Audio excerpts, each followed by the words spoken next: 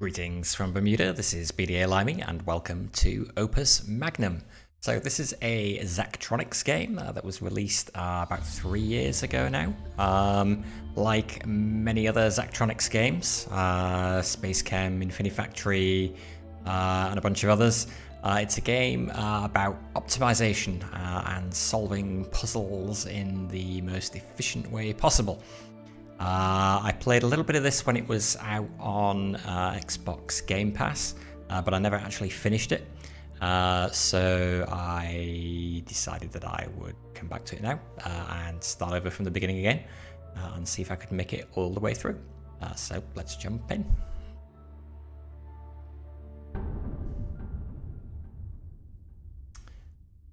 Prologue, the Transmutation Engine. Transmutation Lab rules. Access is restricted to graduate level alchemical engineering students and faculty only. Any exemptions must be approved by the Chancellor. Your student alchemist permit and sigil with you at all times when in the lab. No food or drink is permitted in the lab. Do not sit or lean on transmutation engines or their related components. Please keep the area clean for everyone else. Means you, Anateus.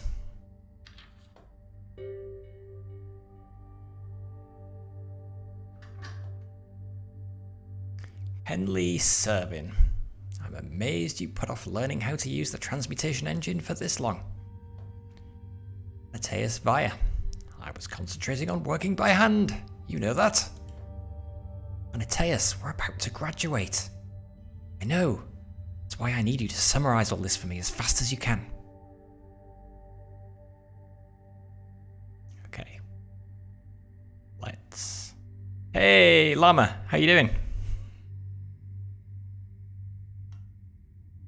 Let's go. How do I start? Open. Okay. These are reagents. They are the input materials for doing alchemy. This is a product. Your job as an alchemist is to build machines that combine reagents into useful products.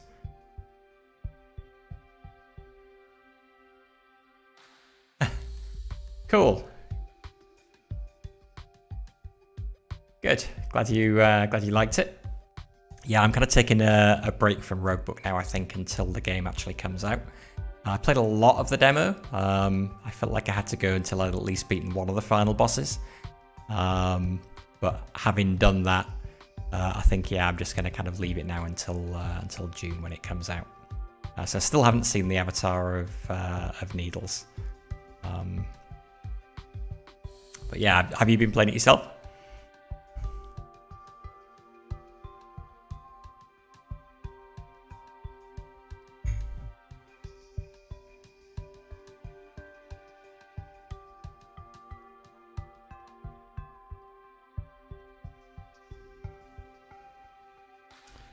To complete the puzzle, build all products. To press the play button below to start the transmutation engine.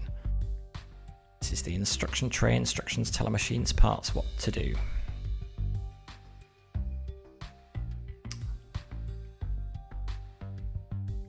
Okay.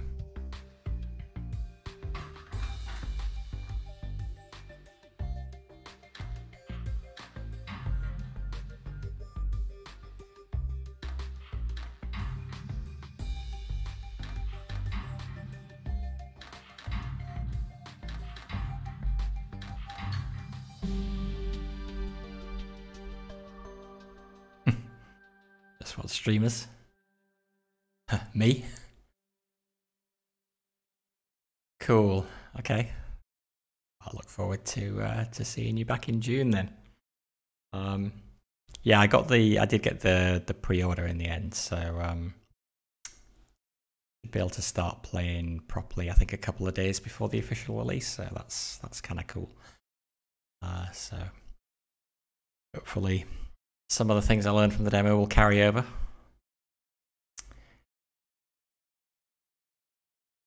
Okay, so, right, let's carry on. We are still in tutorial stage. Understand so far? Of course, I knew this part was easy. That's why I never worried about it. Count you as a friend, Anateus, but sometimes you carry your genius alchemist act a little too far. Act? Okay, lesson. Still being taught the basics. Let's take the first and most important part, the arm. I understand. What's next? Wait. Don't rush ahead. You go through the material. You need to see this. Okay, so place an arm below, setting the rotation and length so the gripper is over the reagent. Then add instructions to the instruction tray to make it pick up the reagent and move it to the product output. Okay, so yeah, so we grab this arm from over here, we dump it here, set the length like that, set it over the reagent, and then add instructions to the tray. So yeah, so this line here is controlling what arm 1 is going to do. So right, okay, so this is the instruction for grab. So it grabs, it rotates 60 degrees clockwise, and it releases, and it then rotates 60 degrees counterclockwise. So grabs, rotates 60 degrees clockwise, drops it there, rotates back. This one just picks up things from here and drops them into there.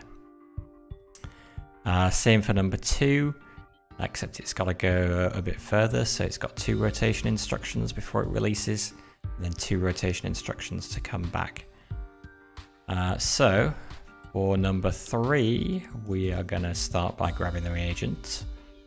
Then we need to do a 180 rotation.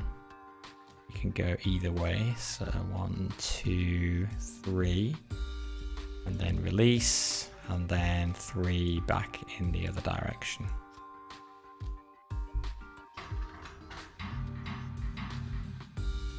And so our goals are explained down here. So we have to produce 18 products, and then we complete the level basically. Right, so arms pick up and move elemental proxies around the surface of the transmutation engine. Right, and you control their behavior with instructions. Yes, of course. Of course.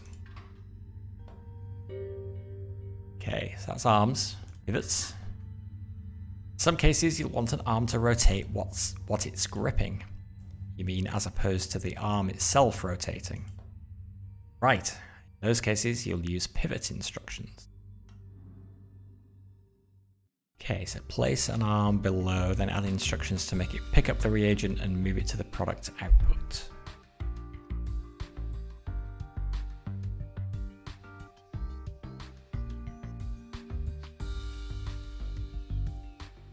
Right, okay, so this arm is moving product from here to here. We've got to move product from here down to here.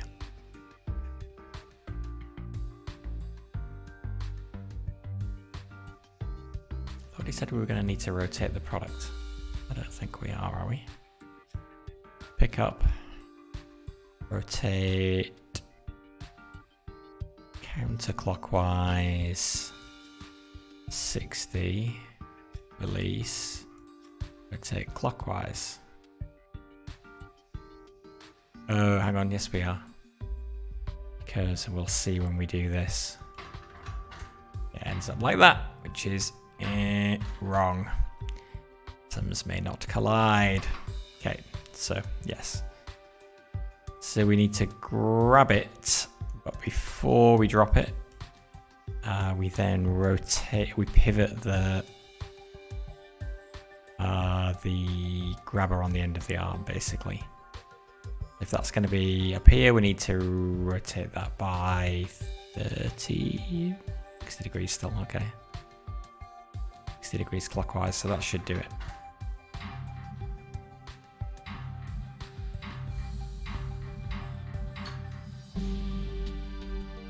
Okay. All very straightforward and simple. How nice. This is so easy for you. Why, how long did it take you to learn all this? Let's just keep going. Pistons. A piston arm is a special kind of arm that can extend and retract. Presumably there are instructions that control the piston. That's right, I'll demonstrate. So, piston arm. Okay, so that's a different kind of arm. We are going to pick up the reagent and move it to the output. So yeah, when we swing around here, we're going to be over this spot here. And then we'll need to shrink the piston to allow it to get to the drop-off point. So, start by grabbing. Then we need to do 2 rotations that way. And then we need to retract 1 position, presumably.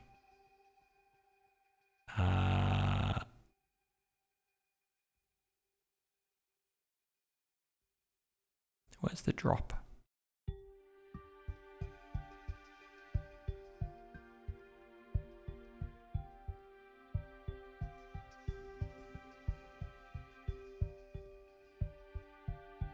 The reset instruction. Which says right here, the reset instruction will make an arm drop any held atoms and reset to its initial rotation length and position. Okay, so that simplifies things.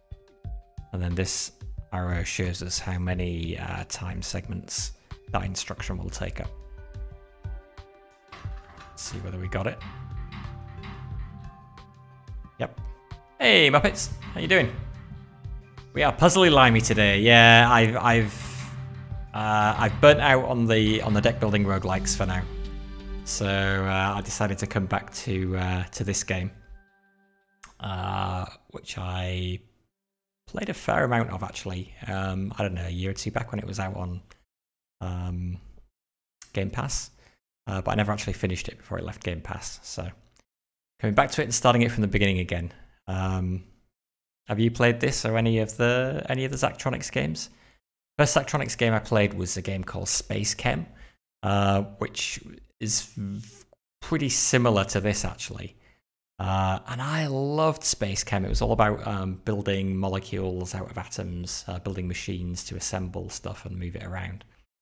And I put so much time into that game. So yeah, it's kind of a puzzly optimization game. Never played this. Yeah, this I don't know if it's one guy or a small indie studio, but all of his games are optimization puzzles basically. A lot of them have a heavy programming focus as well. So I'm a developer by day, so this kind of game sort of appeals to me. Although some of the puzzles can get really hard and it can feel almost too much like work trying to solve some of them. Yeah, I do really like the Zachtronics games. So. Hence coming back to this. Yeah, I also wanted some game that I could kind of work my way through as well, rather than just doing, you know, run after run after run without kind of much sort of overall progression. I feel like I'm moving forward. I see piston arms can reach areas you can't with a normal arm. That's what makes them so useful. They cost a little more than regular arms though. I can use the reset instruction to make an arm return to its initial state from wherever it is. That's convenient. Just remember, the reset instruction takes the same amount of time it would take to issue these individual instructions. Well, yes, of course it will. Of course. How are you doing anyway, Muppet? Are you recovered? Kind of back to normal now?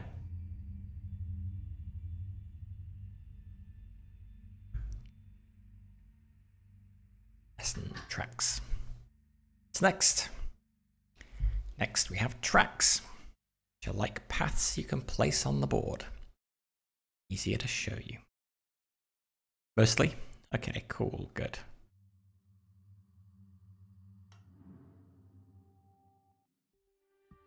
We'll burn a bit after.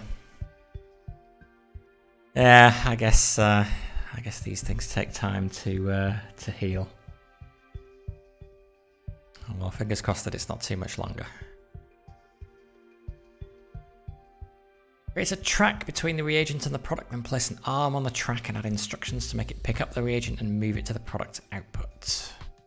Okay, so track mechanism. So we can, not do that, we can do that. And then we grab an arm, and drop the arm on the track, put that over the reagent.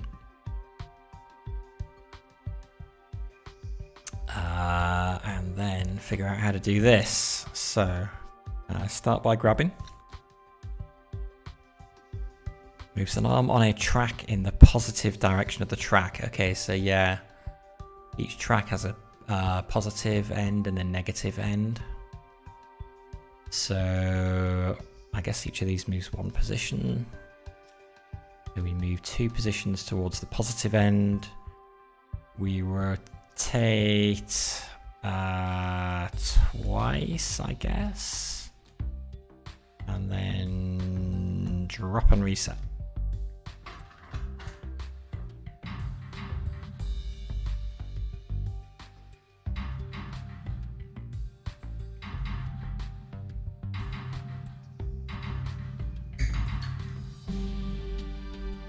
Okay, I see. When you place an arm on a track, the arm can move forward or backward along the path.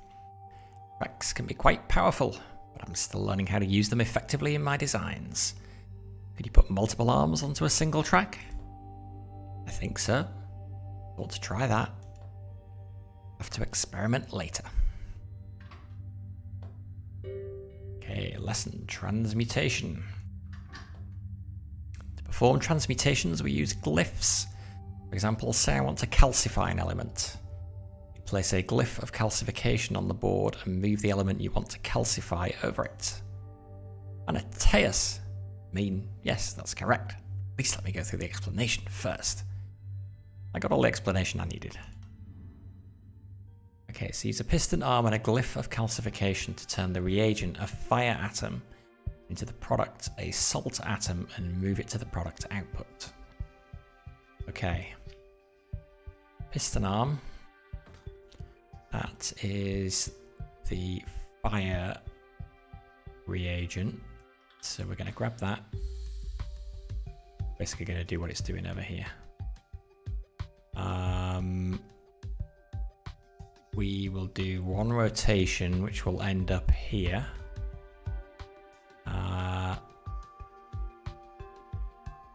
And I guess as soon as it hits that, it calcifies, and then we pull it in. So we grab, we rotate the arm 1 position, and we retract the arm, and then we reset. Go.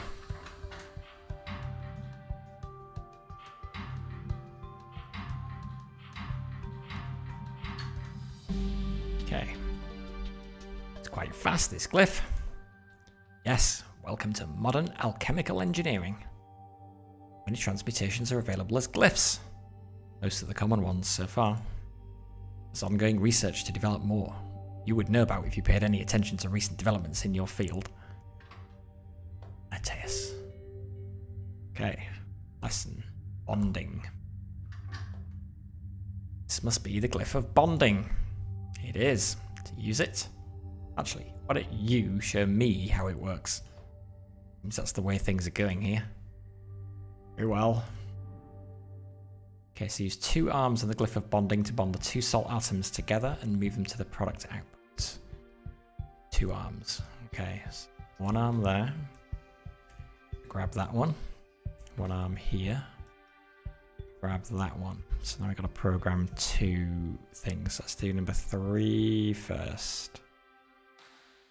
Okay, this is the glyph of bonding here. So arm 3's got to rotate counterclockwise 1 position.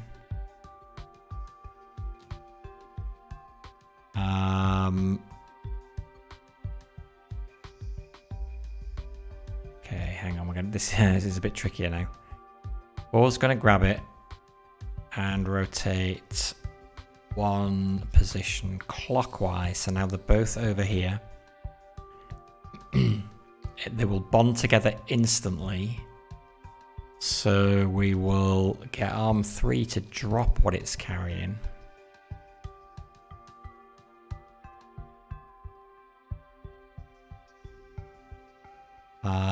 And we will get arm 4 to rotate clockwise again. So now it's going to be pointing up here.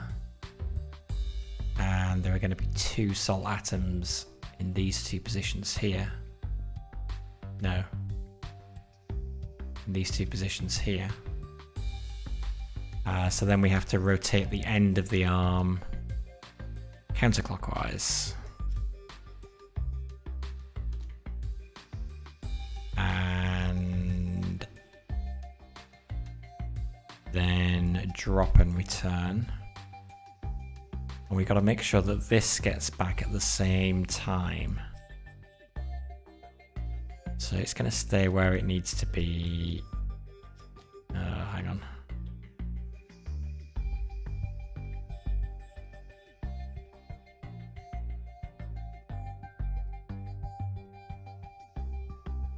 That's interesting. What's this going to do?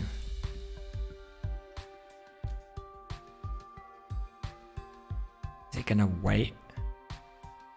Or is it going to get out of sync? I think it's going to get out of sync, isn't it? We kind of need like a wait instruction.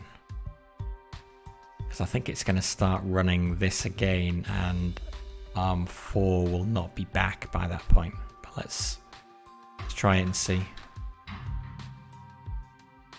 Okay, no, it does wait. Oh, except we made a mistake. Oh, we can't do it with arm 4 because that's going to be in the wrong place.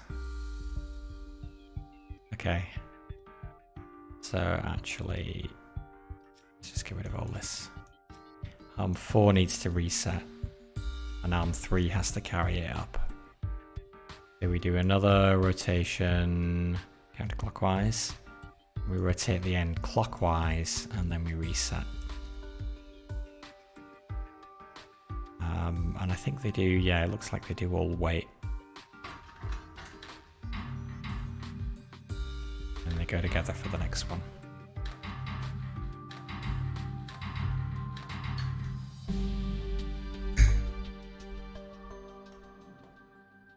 Transmutation engine makes alchemical engineering far simpler. You could have been using it the whole time. Glad I did things the hard way for so long. Hope you don't like this in real life, Anateus. This is real life. Okay. Stabilised water. I think that's everything you need to know to use the transmutation engine effectively. Make one more product to make sure I get it. Okay. Panning and scroll. Oh boy, now it's opened up everything. Building area parts tray and instruction tray can all be panned by right-clicking anywhere within them and dragging. If you have a mouse with a scroll wheel, you can also use that to vertically scroll through the parts and instruction trays. Okay.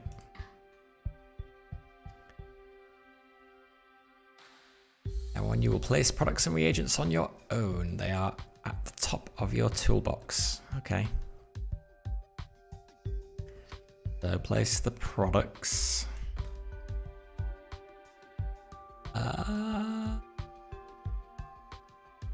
Okay.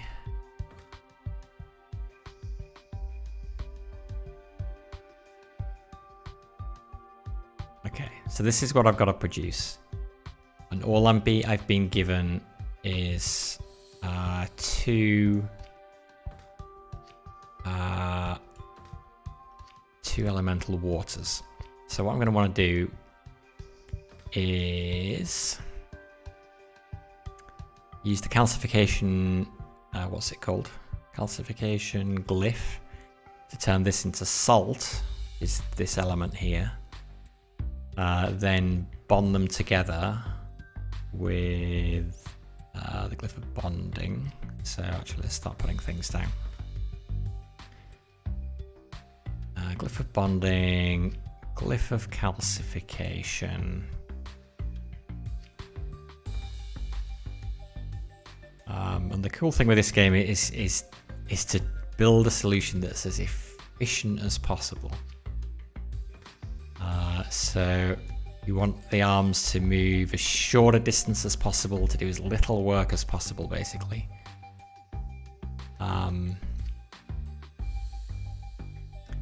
But also the various pieces have to not get in each other's way. So let's see whether we can do this. So one will rotate this, what's it called? Water? This water element across the glyph of calcification, which will turn it into salt, which will then end up in there. This one just grabs it, brings it in there. And then are we going to get that to the output?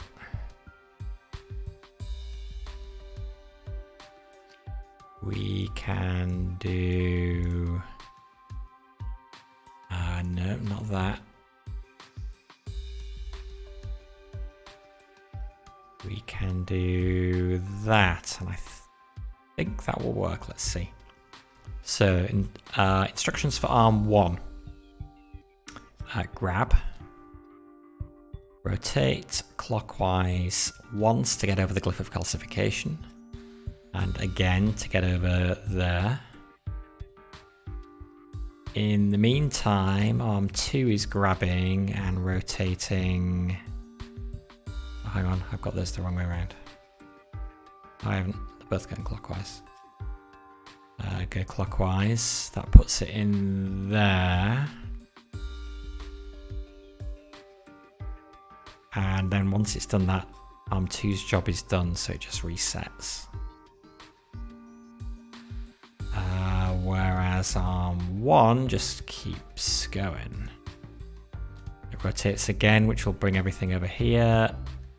It should be in the correct orientation.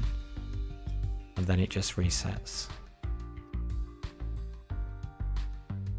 Let's see whether that works. Not quite. Okay, so I've got to rotate. Actually, no, I can just do that. Go.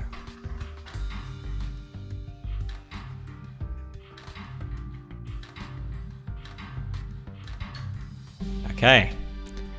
So here we go. So this is the meat of every level, basically. It's usually not difficult to build some kind of machine that does the job eventually, but how efficient can you make it? And there's 3 metrics that which every solution is assessed by. How much does your solution cost? Each part that we use costs a certain amount of money. We were, so our solution is this vertical line here.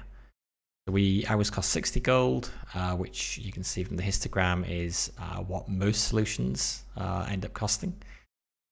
It took us 45 cycles to complete all the products. And again, that's where most people end up with their solutions.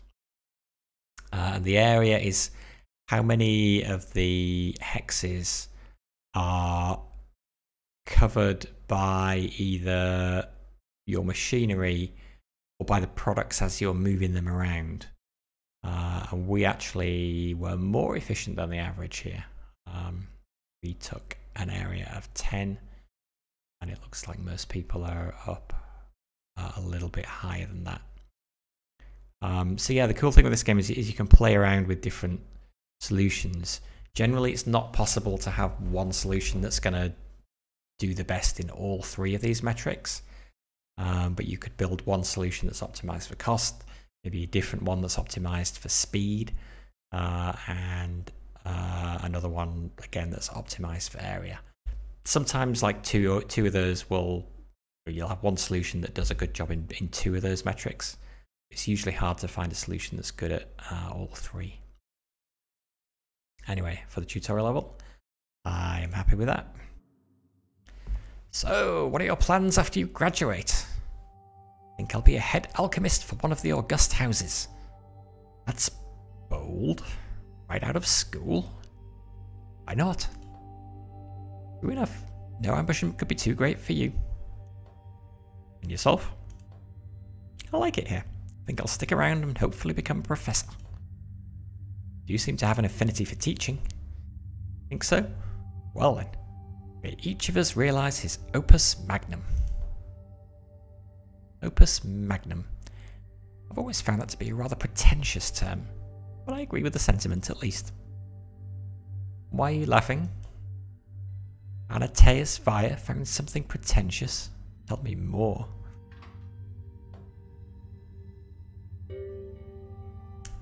Okay. Chapter 1. Life in a Great House. Imperial University College of Alchemical Engineering. Dear Anateus, congratulations on your appointment to the position of Head Alchemist to the House Van Tassen. I am very pleased to see you find a position in line with your talent and abilities. As you prepare to leave the academic life, I want to offer a word of advice. Politics of the city are much harsher and more dangerous than those of the academy. You are a singularly gifted talent, and I would hate to see you get caught up in these conflicts. The alchemist's place is not to sink to the level of those around us, but to rise above them in service of our art. Best of luck to you. Dean Ptolomeo, Professor and Chair, College of Alchemical Engineering, Imperial University. Tassen's new alchemist. So, how'd it go? Nightmare.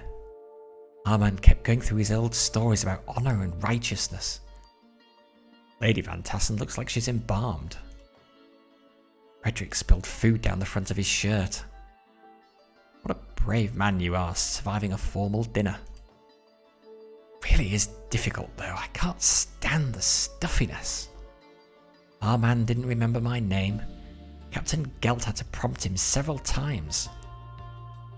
To be fair, you only started rather recently. Yes, I suppose it's too much to ask. Such a complicated, burdensome thing to remember one single name, the name of your new alchemist. The one who graduated at the top of his class from the College of Alchemical Engineering. Anateus. See? You remember my name just fine. Think Armand would know my name? Keeping in mind I've been here my whole life. Maybe next time you can go in my place. Might not even realise it's a different person. Alchemist, provisioner, which way are you again? Yes. Get us in trouble. Been doing this for years.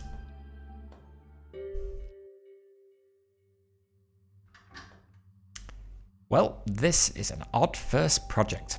I feel like someone's having a laugh at my expense. Why? Were you asked to create the Philosopher's Stone? Close, actually. One more guess. Transform lead into gold? Yep. Apparently there's an old Van Tassen lead mine. Wouldn't it be better if it produced gold instead? Armand suggested it so casually. Sounds wonderful. Time to put your university degree to the test. Okay, Glyph of Projection. The Glyph of Projection consumes an atom of quicksilver and promotes an atom of metal to its next higher form. By doing this repeatedly, even lead, the basest metal, can be transmuted into the finest gold.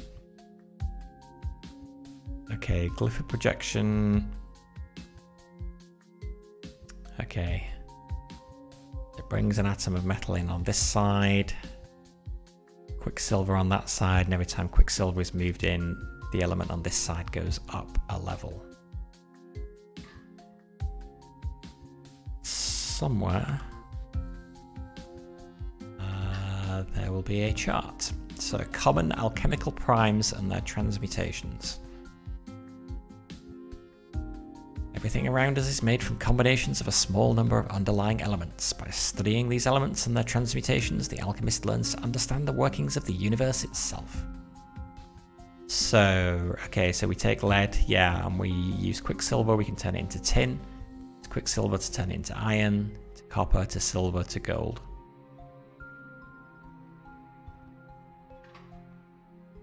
And that is the desired output. And we have lead as an input. Actually, let me spread this out a bit. Okay, so we're going to need this thing. And we're going to be using this, which is going to go into here. We'll set up an arm to move that.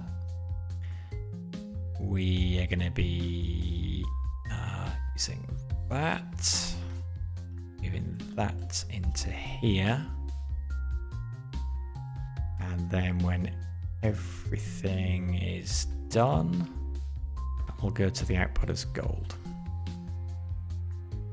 Okay, so we've got to do this transmutation how many times? 1, 2, 3, 4, 5 times. So, programming for arm 1. Grab the... Actually, let's do arm 2. Grab the lead. Move it counterclockwise. 1 position, so it ends up here. And then we're going to wait. So arm 1 will grab the quicksilver. We'll rotate 1 position clockwise, so it's over here. The glyph will then transform the lead that we've got here up into tin. And then we need to repeat a segment. So how do we use the repeat instruction? Create a sequence of instructions that will repeat the preceding set of instructions. Okay, so rather than having to do this manually every time, we can just put one of these and it will do... Actually, we don't want that because we need to reset. That moves it, drops it, moves it back to here. So that does it once, twice, 3 times, 4 times, 5 times, and now this should be gold. And arm 2 can do another counterclockwise rotation. And it can start doing it after that's dropped. I wonder how the timing works. This will line up with one of these, a drop and a reset. I think that should work. And then that will reset. So let's see. 2, 3, 4, 5, boom, out. There we go.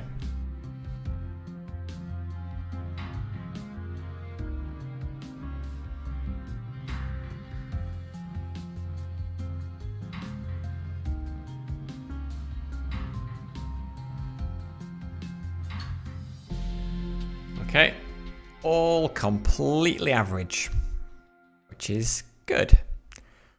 So average cost would be possible to get it slightly cheaper, but probably kind of hard. An average number of cycles, it is possible to do it faster, interestingly. But that's as small an area as we can make our machine. Or at least, if it is possible to go smaller than that, nobody has ever done it.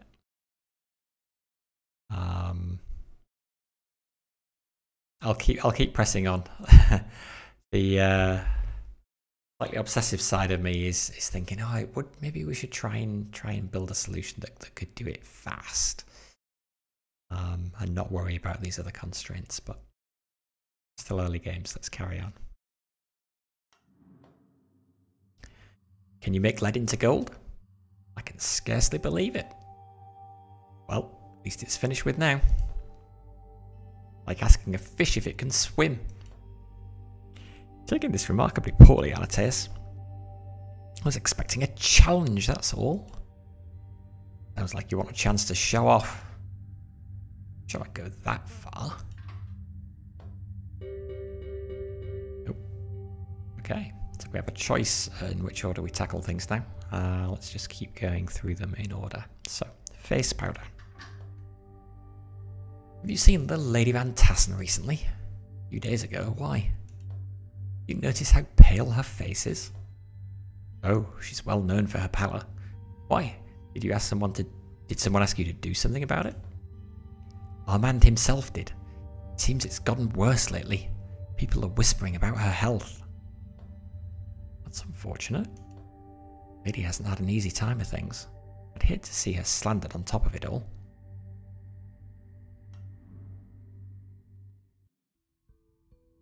Okay, product. Face powder. And all we have is elemental earth. So,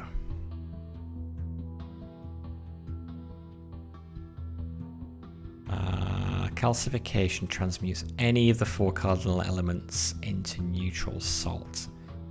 Now the difference between this puzzle and the one we had in the tutorial is we've only got 1 reagent to work with, and we're going to need to use that for both the salt and the earth component of the product. So let's start with the salt. So we'll make an arm that will grab the element from here. It will move it over the calcification glyph, which will turn it into salt.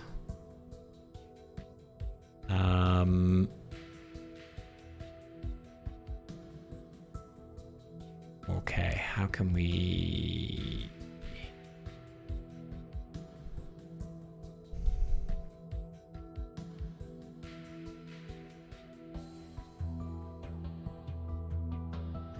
So we could do something like put a glyph of bonding over here so then it rotates into here. But the trouble is then we have to get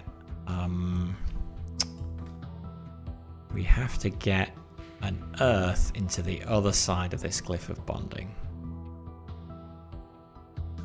That is going to be more challenging.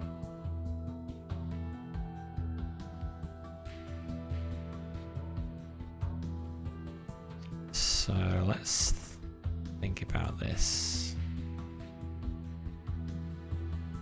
We could do it like this, but this feels really inefficient already.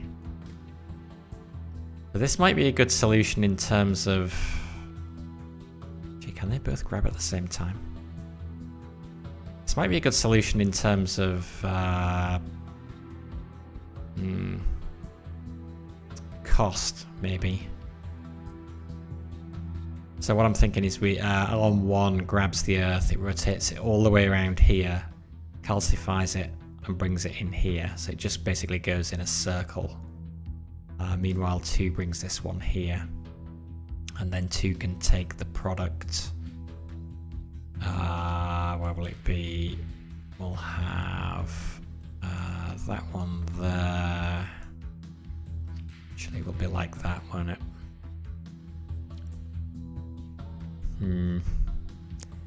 It'll work, but it's not going to be very efficient. Let's just do it. So yeah, a good way to play this is just to start by just getting any solution that gets the job done. Basically, whatever first comes into our head, and then we'll optimize from there. So 1, 2, 3, 4, 5. 1, 2, 3, 4, 5 rotations. We'll get it over the bonding. And then back to the beginning. I wonder if we can grab at the same time, though. We may not even be able to do that.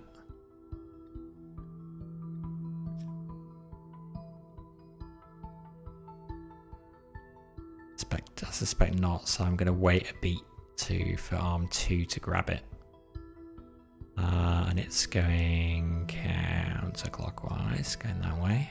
1 position, and it's going to wait there.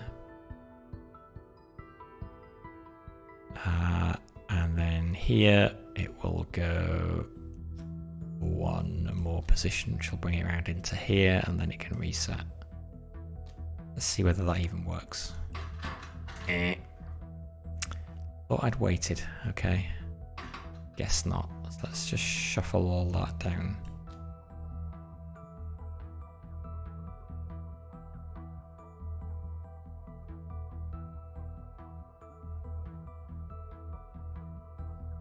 Try that. Okay, it works. But it's not efficient. Okay. Cost is not bad. But plenty of people have done better. Number of cycles. Yeah, it's kind of slow. And the area, although we've kind of hit the sort of most common size for the solution, it's also bigger than it needs to be.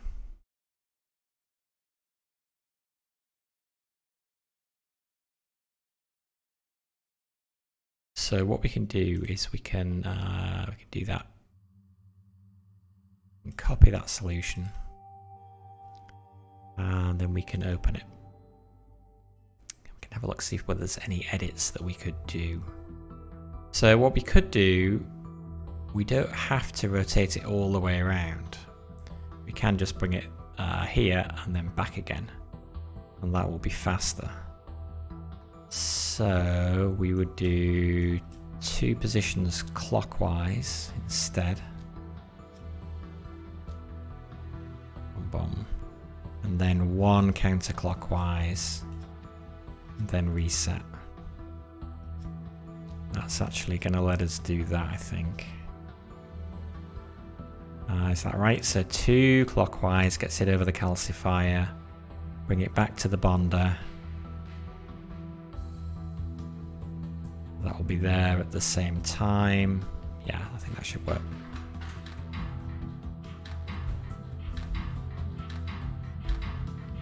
Much better. Okay. Right, so the cost is the same because we've used the same components. Our area is reduced because we weren't going all the way around the circle. We were just covering a smaller number of hexes as our solution ran. That's nice. And then, yeah, it's basically as fast as it's possible to do that solution. So yeah, we could, if we wanted to try another solution, we could again, yeah, try and figure out a way of doing it cheaper or over less area, but I'm kind of comfortable with what we got there, so let's carry on. This should help the lady's face look less pale, though it's quite a superficial solution. Who can really say what troubles the Lady Van Tassen? Not for us to know. You ever heard her speak? Didn't say a word during the dinner I went to. I remember her speaking to me once or twice when I was a child. Odd. It's another of those many Van Tassen mysteries, I suppose. One gets used to them after a while. Okay, let's make some waterproof sealant.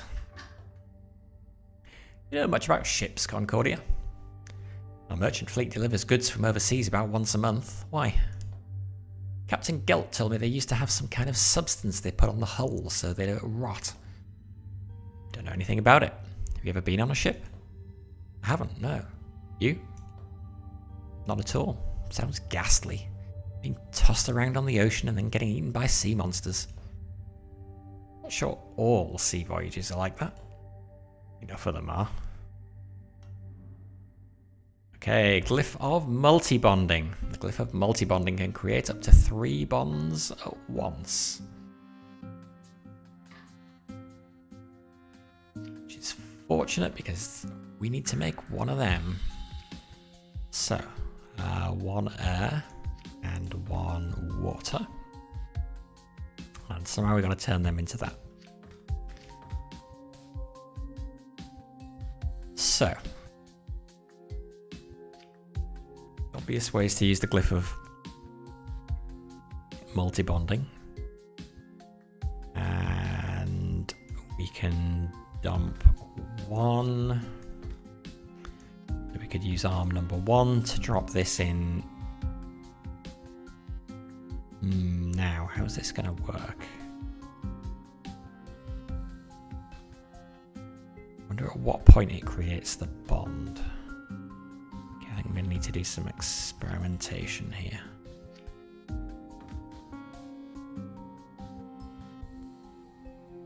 I have a feeling. Well, let's see. Okay. So, arm 1 will grab that element. I have a feeling they all have to enter that glyph at the same time. But we'll see. So 2 counterclockwise rotations. We'll get it here. Then we drop it. In fact, we can just reset. And then grab again. And do 1 counterclockwise rotation. And then that will be there, the other one will be there, and we need to make sure this one is there at the same time. So we actually won't do anything with that until here. And then we'll rotate it in there. And then we'll reset that, and we'll reset that. That's not going to work, that's going to create it, but we're then going to move it to the output. So who's best placed to do that?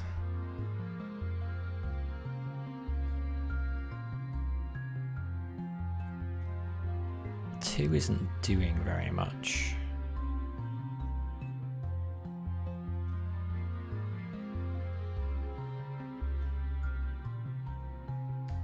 Let's say 2 does it. So at the point that 1 here, 1 is going to be letting go of the element here and moving back over here. Where will this go? We'll go... no, not like that. We'll end up like... Oh, hang on, no, it won't.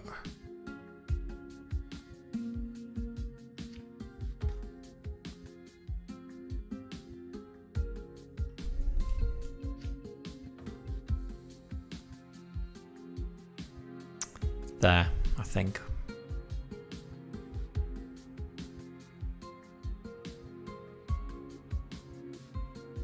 So here arm 2 is going to be here, so we need to do 1, 2 counterclockwise rotations.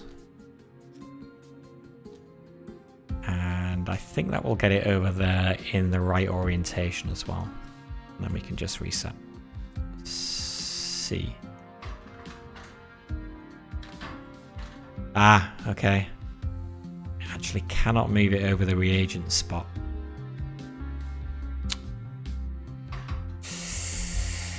Okay.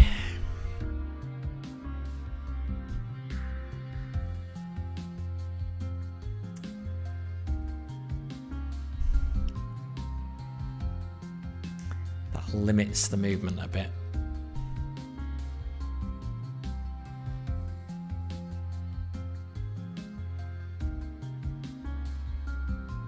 Okay, again, just do something that will work.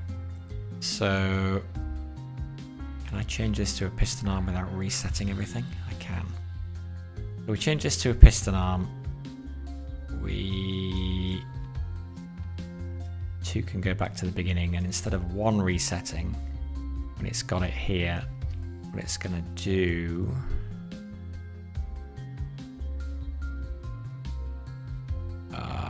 this is not going to be efficient. Okay, well, let's just do it. Let's get it working.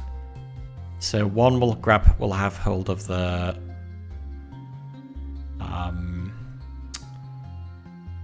what's it called? The product here. Then if we extend by 2 positions, we'll move it to the output spot.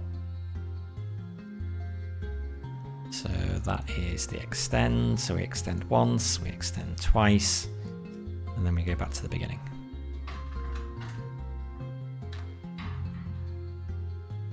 Okay, so it's going to do the job, but it's going to do it slowly and expensively because I'm using a piston arm, and it's covering more space than I would like it to. So, okay, well, that's actually better than I was expecting. In terms of area coverage, we were actually relatively efficient there. Is possible to do better, but probably quite hard to, judging by the number of people who've managed it. In terms of speed though, our speed is terrible. And our cost is average. Possible to get it cheaper, but it's not too bad. Let's see if we can do something about this number of cycles, because I really don't like that. So we'll copy that. Open that. So how could we speed this up? Well, we could certainly speed it up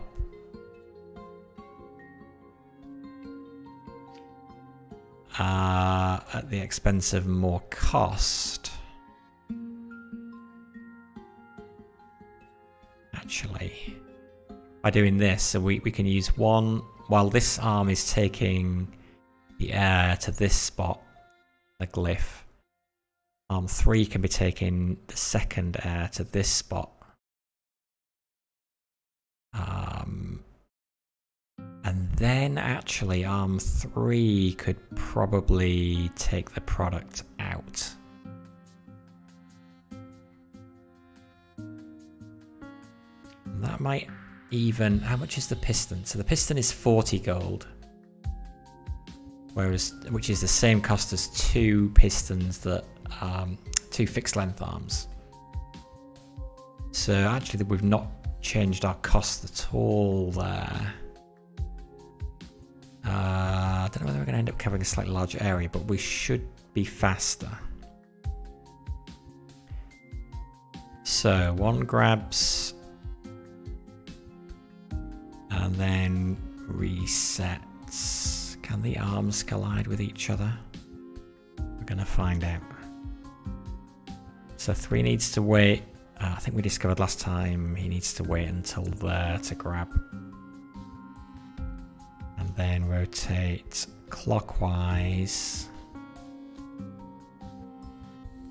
Which means that now this needs to start earlier.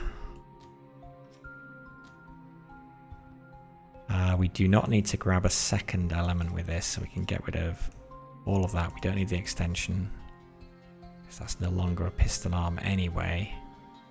And then the only other thing we need is one extra rotation of arm 3 to bring it product to the output, and then we reset arm 3.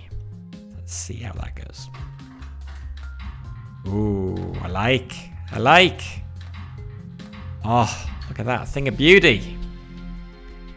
So from cycles being up here, we're now basically as fast as we can go with the cycles. Is that area, is that a bigger area? Oh yeah, okay, so our best is covering an area of 12. Now we're at an area of 14. But yeah, cycles have gone down from 81 to 36. Cost is unchanged. That's pretty good. I am happy with that. With this sealant ready, the fleet should soon be ready to set sail again and bring back, well, whatever it brings. Loaded with all kinds of things. Cloth, pottery, mineral ores, rare herbs, strange stones. Sometimes even animals. It's like a good business. I'm not sure. Those contracts were drawn up centuries ago. Doubt even our man knows the details. Okay, Hangover Cure. Known I was to be tasked with curing a hangover. Oh, I better know who asked you for that. It was Captain Gelt, wasn't it? How'd you guess? It would be good for him to be at least somewhat functional in the mornings. Yes, seems prudent for the head of security for the entire house to be not totally incapacitated on a regular basis. Let's not go too far. Okay. Distilled water. Hangover cure. Alright. So what we got? We have one reagent.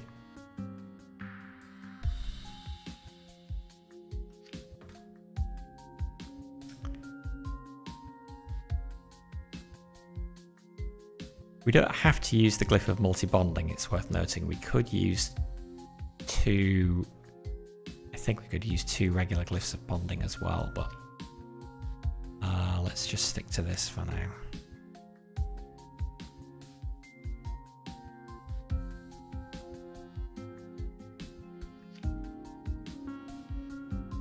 Okay, we are getting trickier.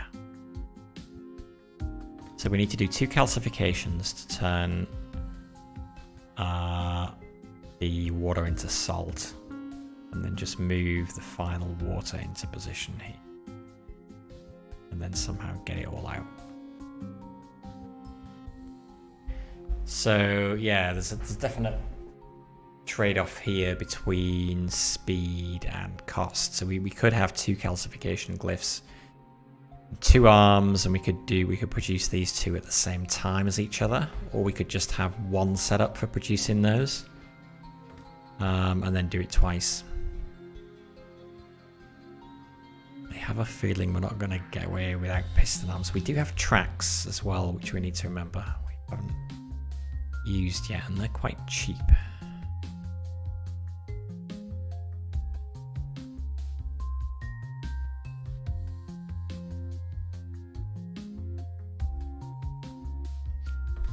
Let's just think about how we might do this.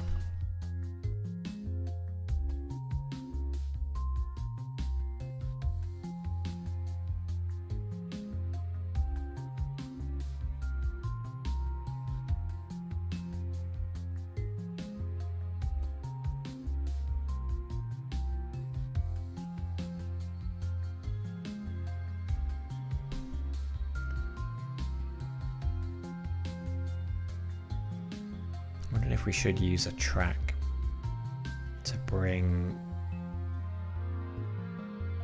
the salt into the right position.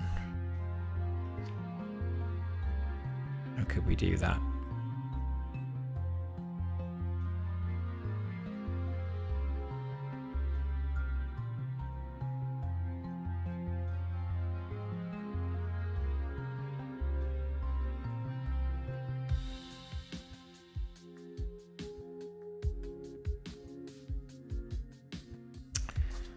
I'm gonna try using 2 of these this time. This thing feels a bit unwieldy.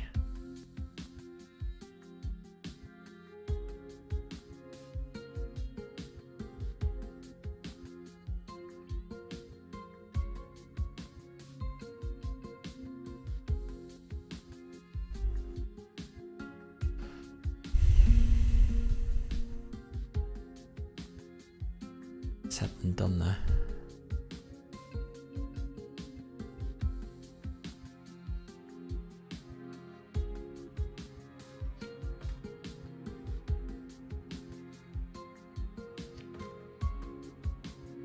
We do that there.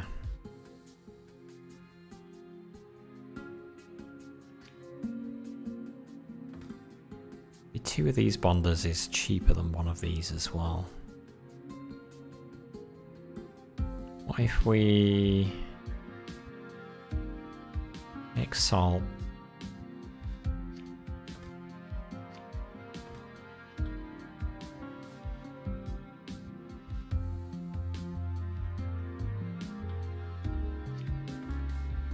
Make salt. Slide down the track. Kind of getting away from here though.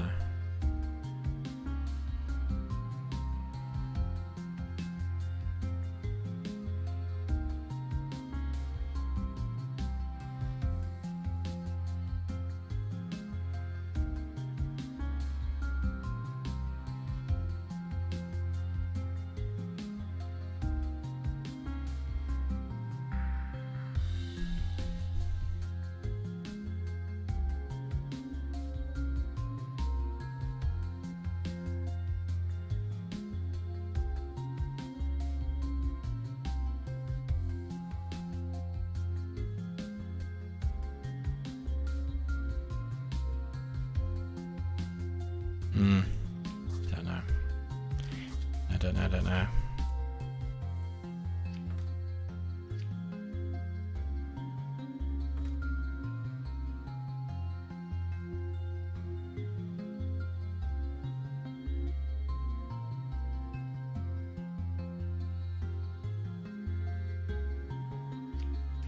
If I were to use that, where could I put this that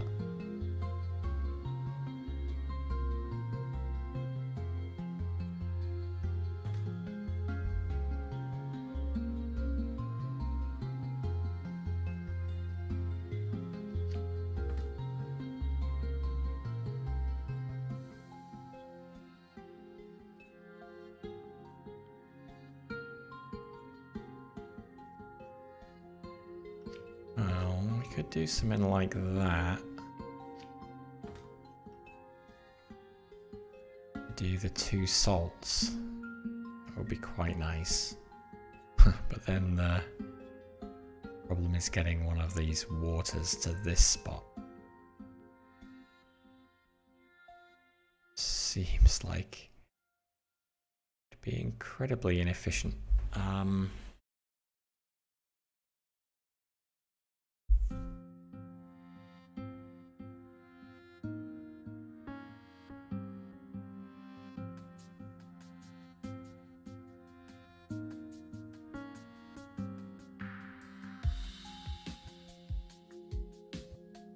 What if I start by grabbing this?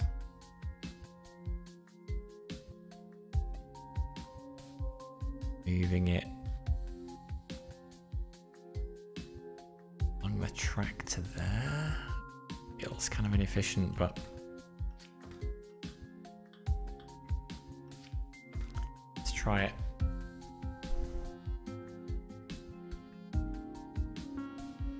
Grab that. Oh, it's doing a lot of work as well. This is going to be a slow solution.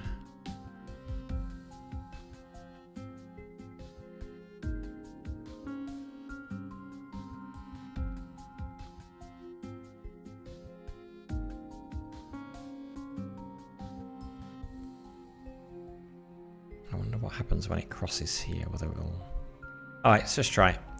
So, one is going to grab, and then we're going to move along the tract in the positive direction. 1, 2, 3 spots. 1, 2, 3.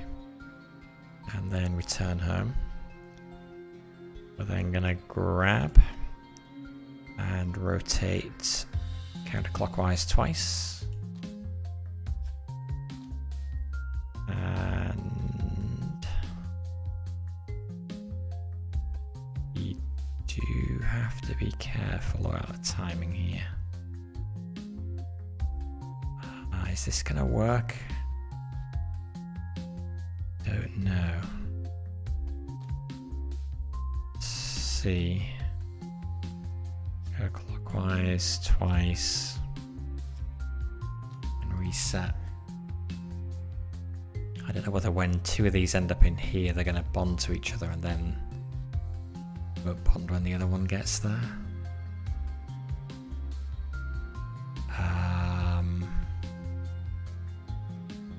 And then when we've done that,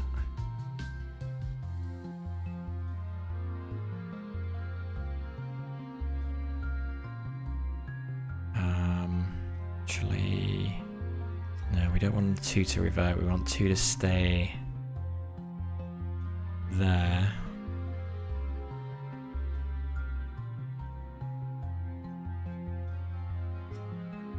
And rotate.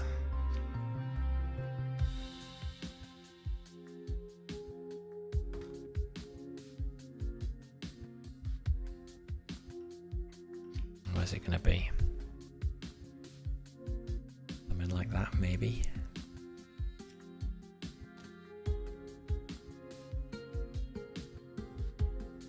This is probably wrong. Let's just see how far we get.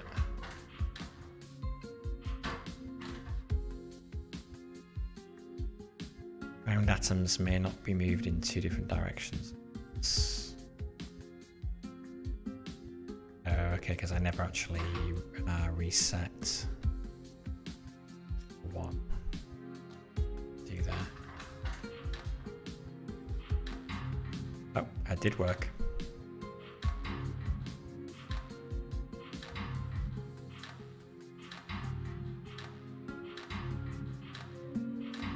Area is good, yeah.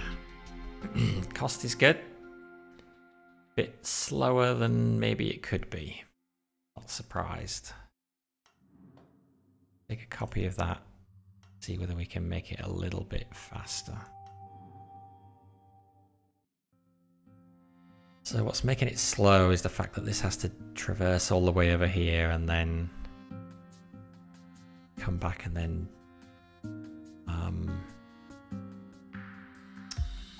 do this thing.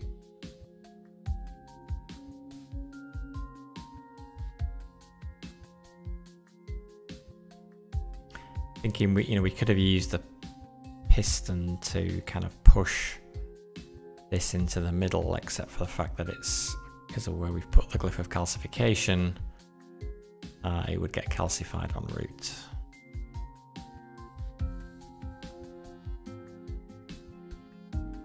Not sure that there's really...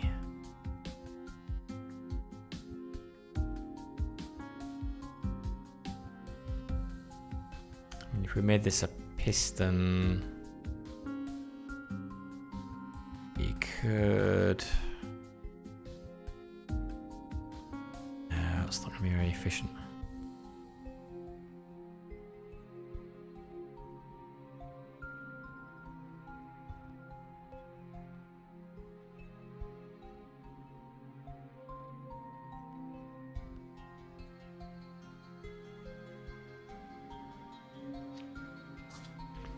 Rid of the track.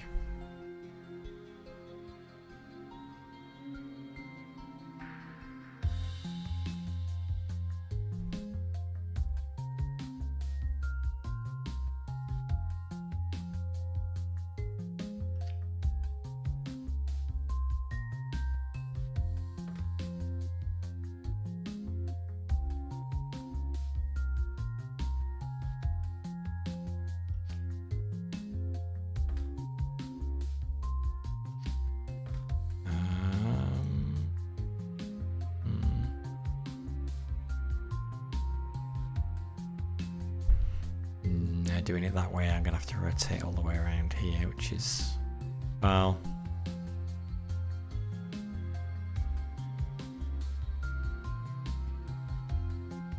yeah, can't even use piston arms because I can't move it back over.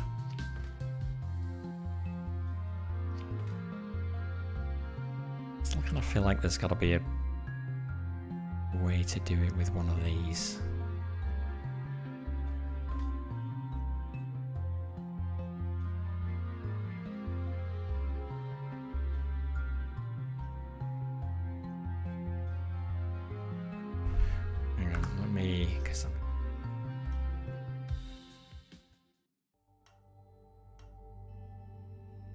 A blank salute.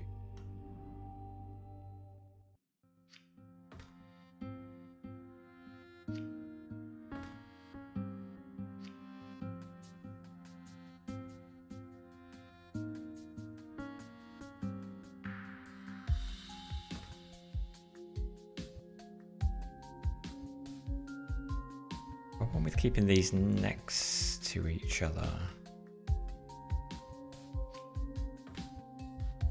And the salt ends up away from the water. I want to bond the salt and the water together.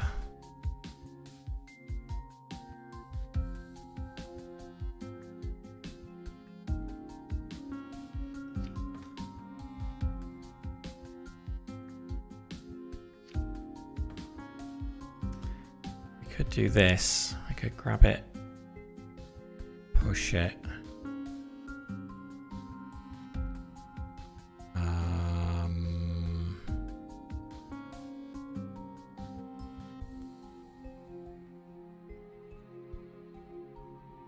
Rotate. Okay, if I can put another arm in there, it's going to collide.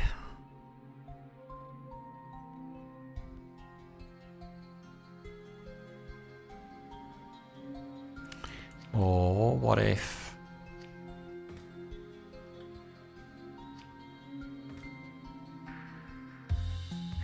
we use a track?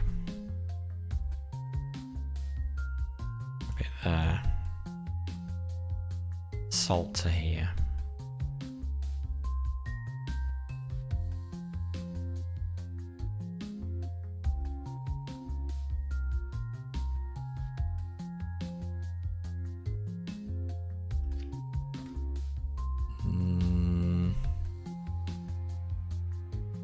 Right here, make salt there.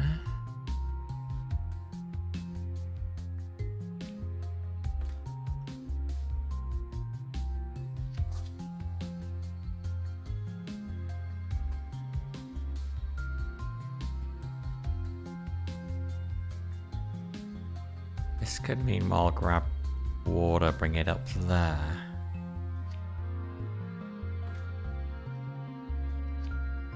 So we could have water there.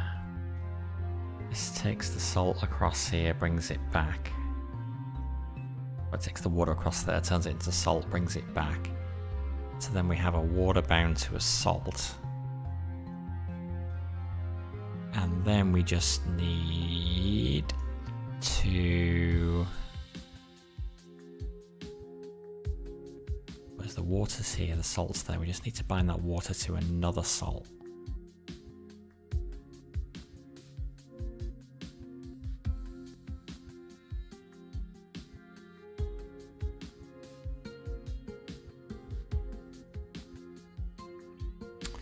See whether we can make this work.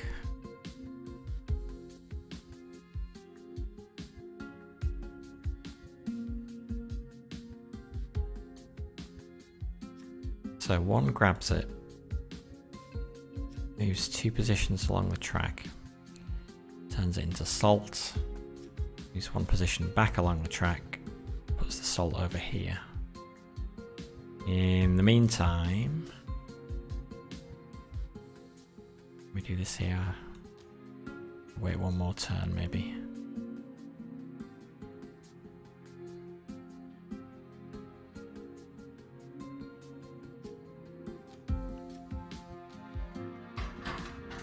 Yeah.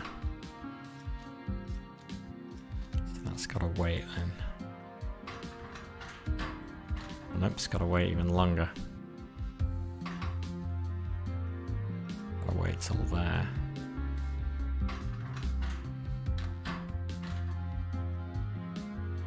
That's fine. Then after it's moved back, 1 is going to let go.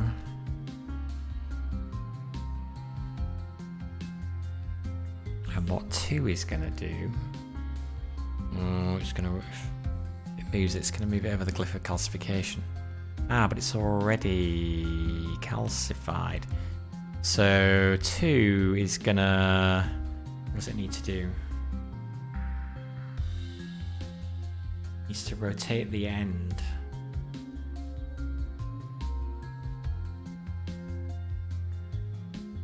That way.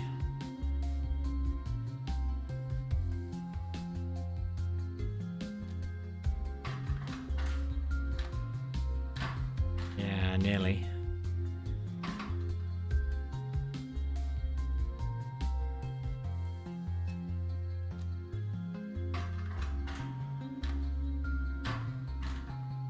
Ah, but that bonds that together because it's still there.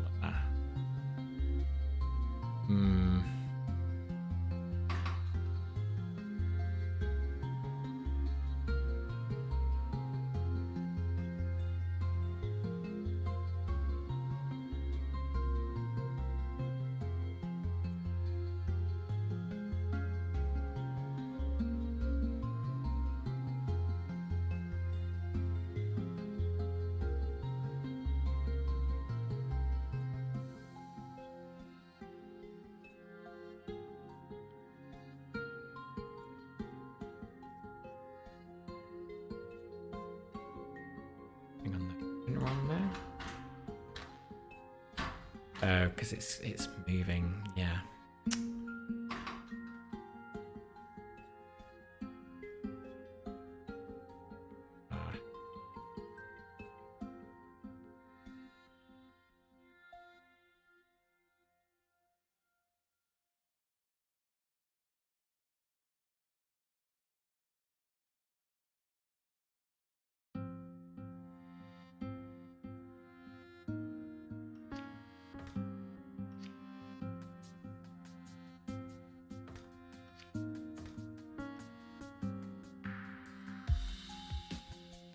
Not sure if it's going to be any, if it's having to rotate all the way around here.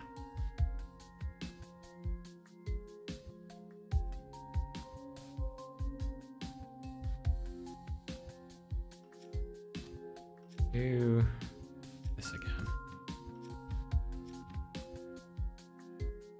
2 and then reset.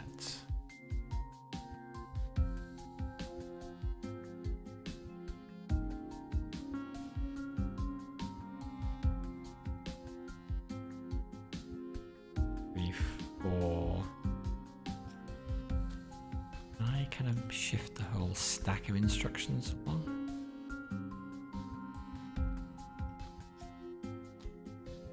Kind of want to move everything. Yeah, I can do that. There we go. Let's start 2 first. Grab it. 1, 2, 3, 4. Clock. 1, 2, 3, 4.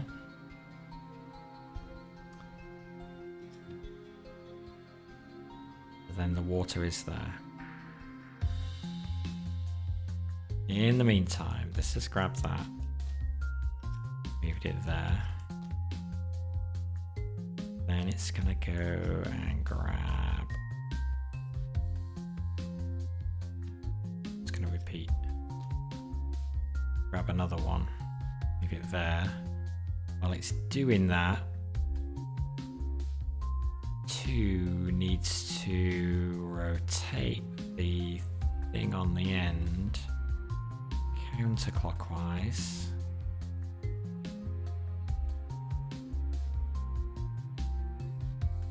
I think it can do here.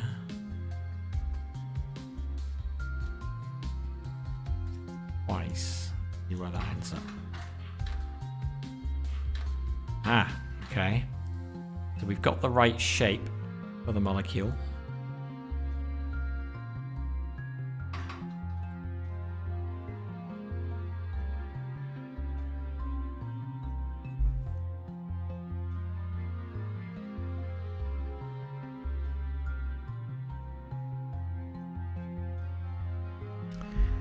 And now arm 2 needs to be the one to rotate counterclockwise. Now at which point? There.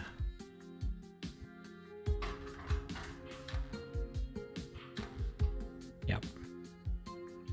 So if we put the output there,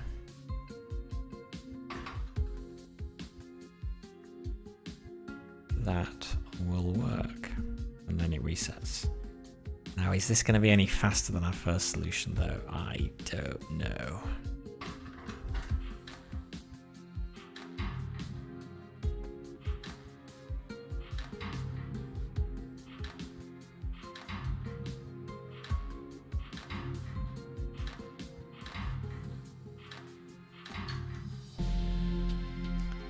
No, it's slower. 93 cycles rather than 83. It's cheaper though. We have a cheaper solution. And its area... oh no, its area's got worse.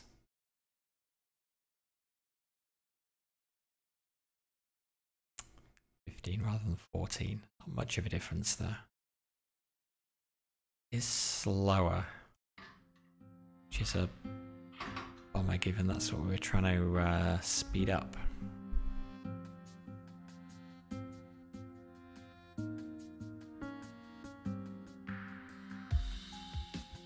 I think I'm instinctively trying to minimize the area of the solution.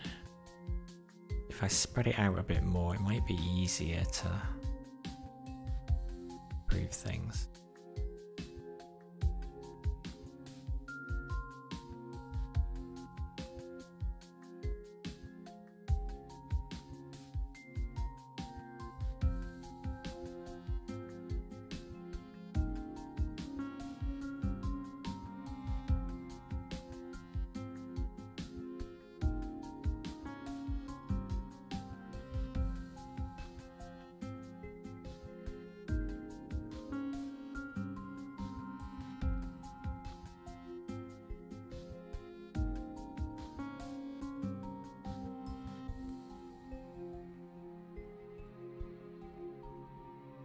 I also wonder if I could do something more efficient if I was using pistons.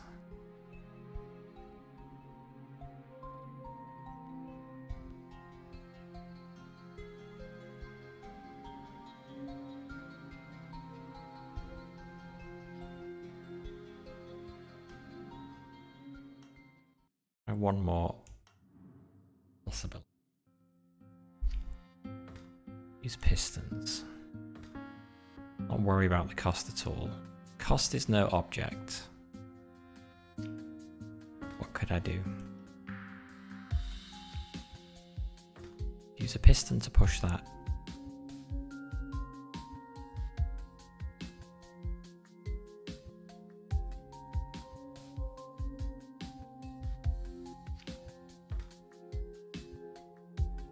Could use a okay. Cost is truly no object. Use a piston to push that into there.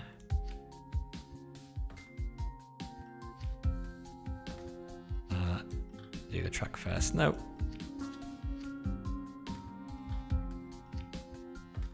Piston to push that into there, and then I slide it over.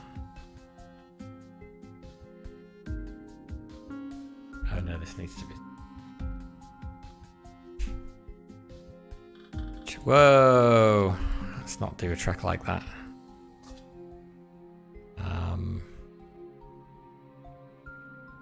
Piston to push it into there and rotate. That would work. What if I did something similar here? Piston to push it into there, rotate. I just feels like there's going to be horrible collisions. Let's see. So piston 1, pick up and extend.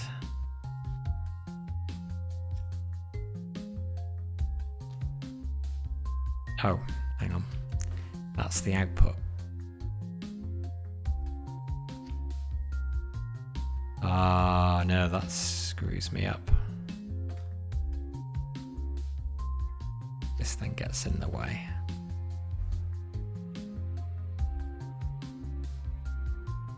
Well,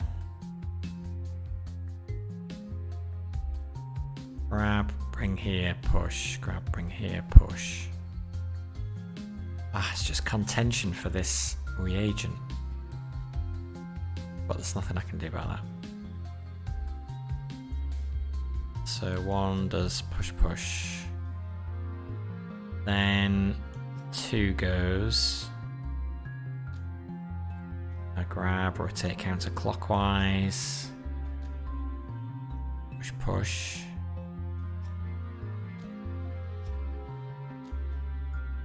And then 3 goes, grab, rotate clockwise. And push, push. I'm not sure that can drop it off. I can drop it off. And then this will just extend 1 more time. And then go home. How about that? Whoa, whoa, whoa, whoa, whoa, stop. I went wrong. Grabbed. Rotated. What the heck went wrong? Push, push. Okay, that did it there. Extend. Meanwhile, why is this not rotating? Is this arm blocking it? Should be. See, arm 3 should be rotating here. It is definitely not. Oh, I've got the wrong symbol. I want that. Oh. Fail.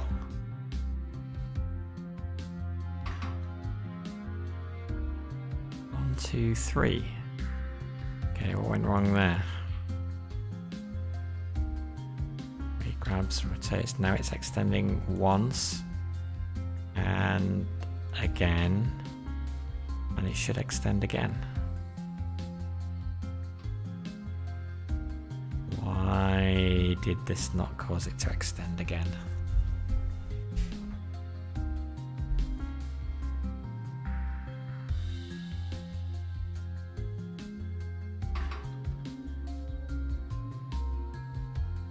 That's weird.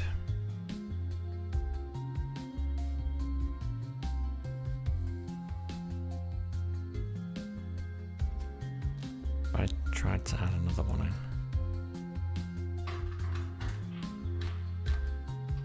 in. No, something is... That's very weird.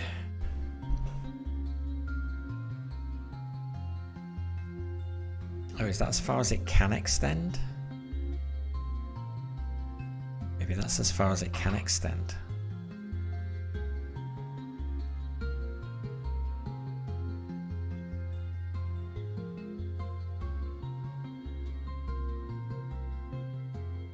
Okay, hang on.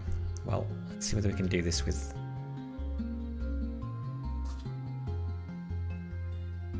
two of these instead. So 1 and 2 go first. 1 is only going to need to extend it to there. 2 is only going to need to extend it to there. And then they will be bonded.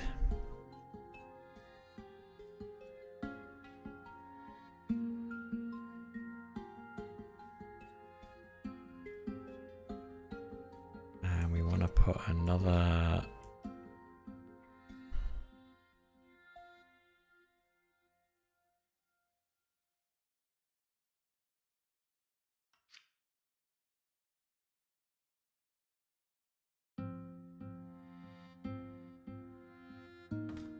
Why don't you tell me how far these things can extend?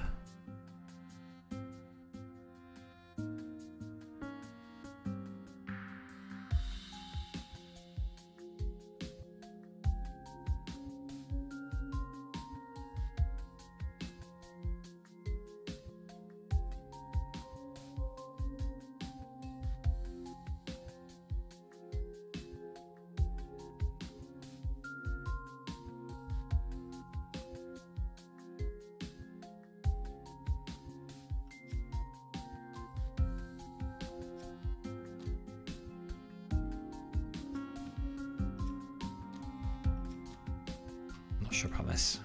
Goes there.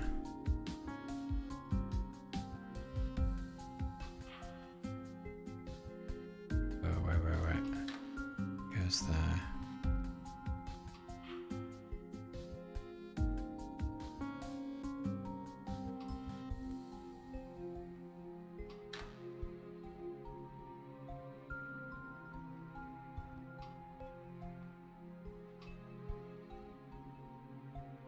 Okay, I don't think 3 can extend any further.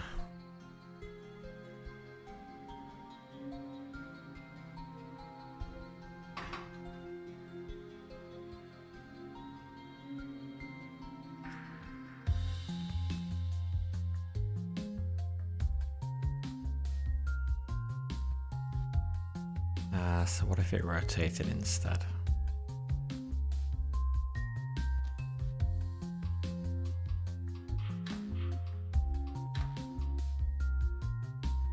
End up there.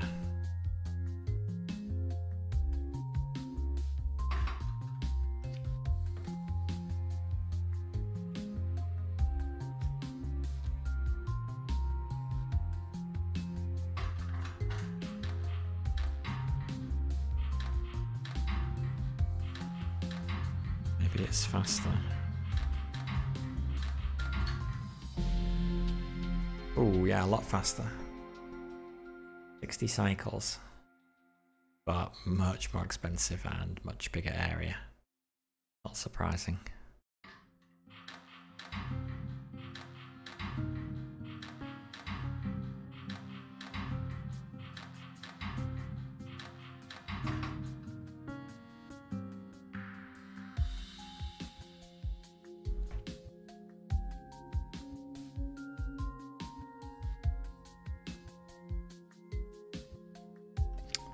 We can make it faster.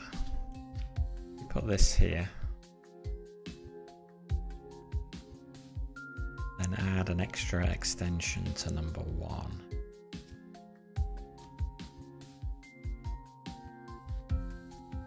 And then would that end up like that? Let's try that.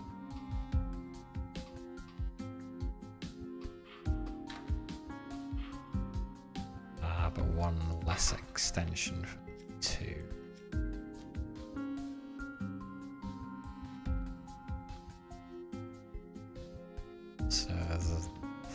that as well.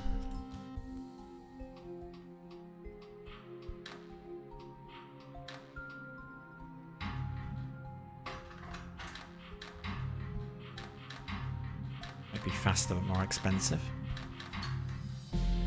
Yes, 49 cycles. Okay, and we reduced the area as well, which is good. Previously 23, now 17. Still not our best, but still good. And the cost is high because of all the...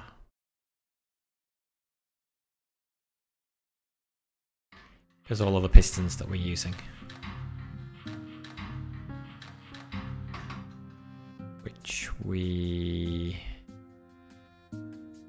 Actually, yeah, the calcification is, is cheap.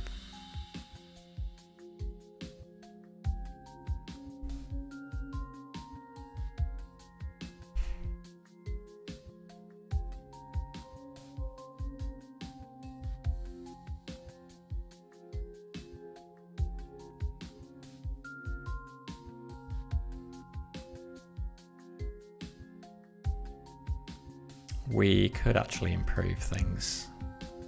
I think we could replace piston 3. I'm gonna say I think we could have replaced that with a... Wait, we can replace piston... No, we can't. No. Not gonna work, we can't put anything in the middle here.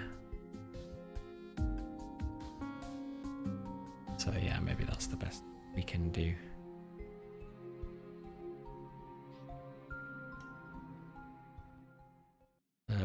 Yeah, so that solution is the best for area.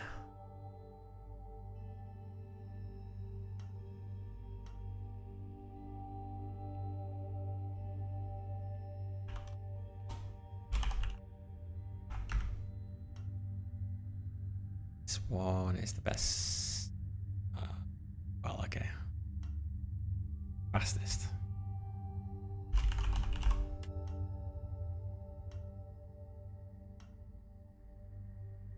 Smallest. And that one is the cheapest.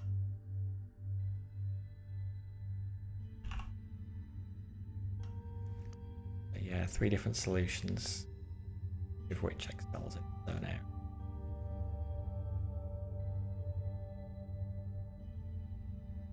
Between the 3 of them, we have done... We could get a little cheaper. And we could get a bit smaller area if we really tried.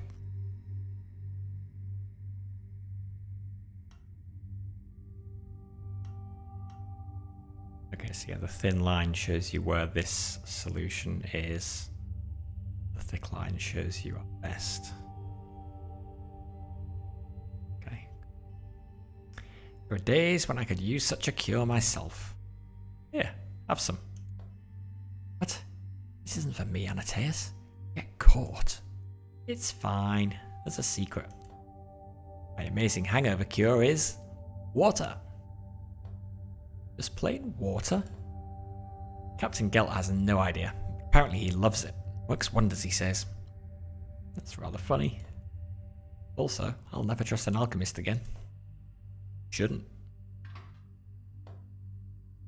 Okay, hangover cure done. Okay, well I'm going to take a quick 2-minute break here, and then I'll be right back with some airship fuel. So don't go away, I'll be right back.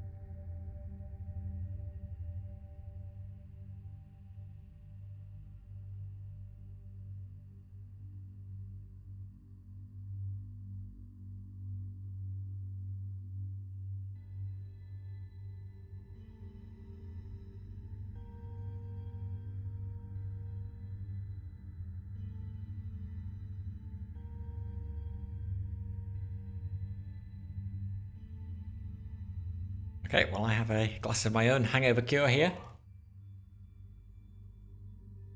Well, I have no hangover. So let's continue. Let's make some airship fuel. Captain Gelt asked for something to put in the Van Tassen airship. Apparently it's out of fuel. Oh, that old thing. First time I've heard someone say that old thing in reference to an airship. Last time I remember the airship actually in the air was for the celebration of Frederick's birth. Clearly Frederick disappointed his grandfather so much they never took it out again. Ha! More likely it's simply been out of fuel this whole time. Whole time? Serious? After the old head alchemist died, we had an interim one for a while who was not great.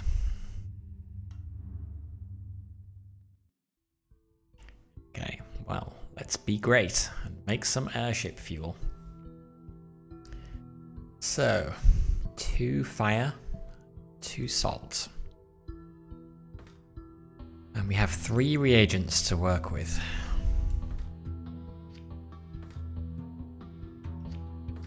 Okay, so kind of one obvious way that jumps out at me. Well, it's not using all the reagents, that maybe seems a bit inefficient. It's just to have a system for producing these 2, so the fire joined to a salt. And then another system for joining the 2 fires together.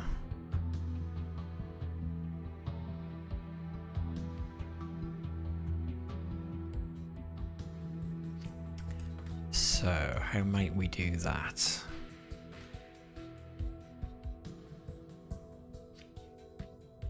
Glyph of calcification.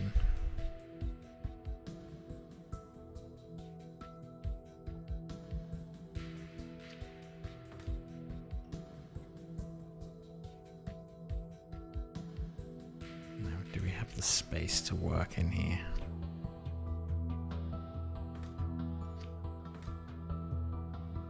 Rotate that into there. Rotate this into the bottom.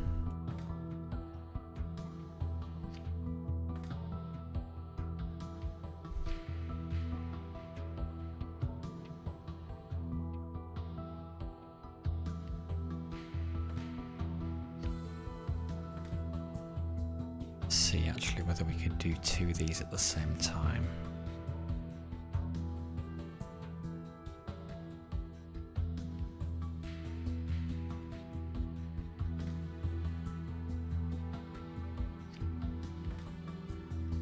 Rotate that into there.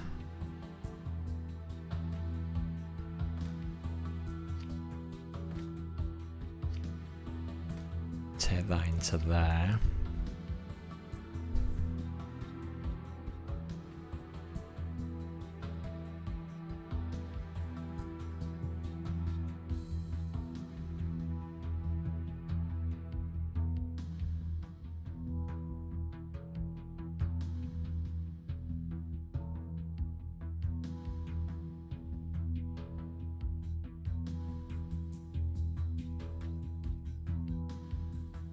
Join them together.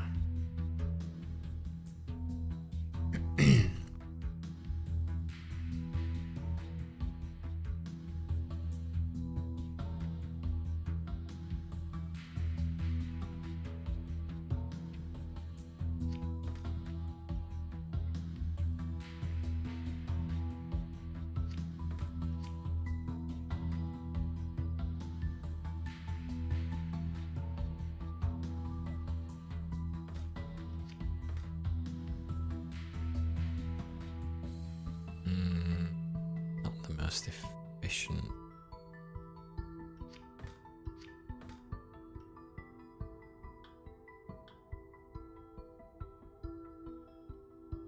Well, I could make it longer, couldn't I?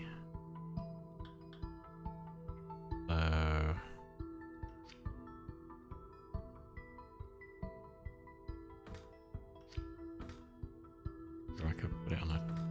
Actually, I don't need to make it longer.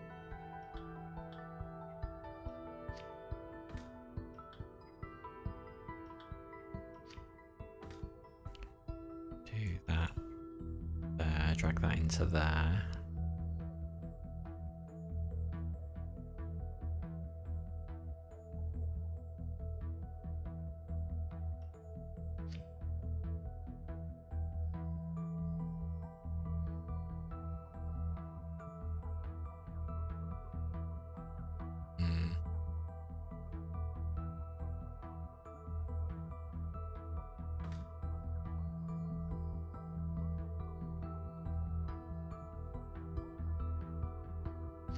Should do this differently.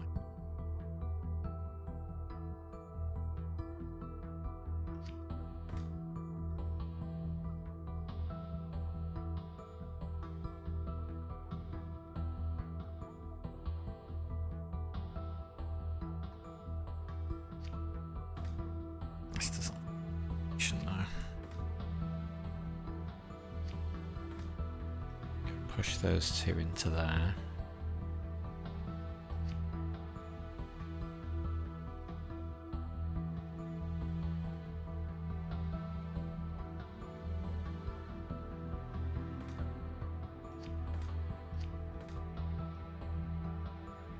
Salt that.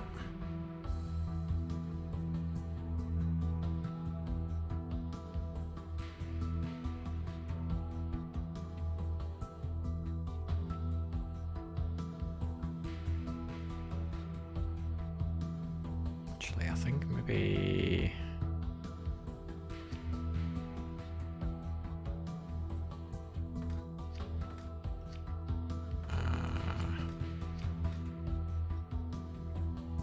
we do it this way, have the salt here, the two there. And I could potentially pull this along here some with all of this.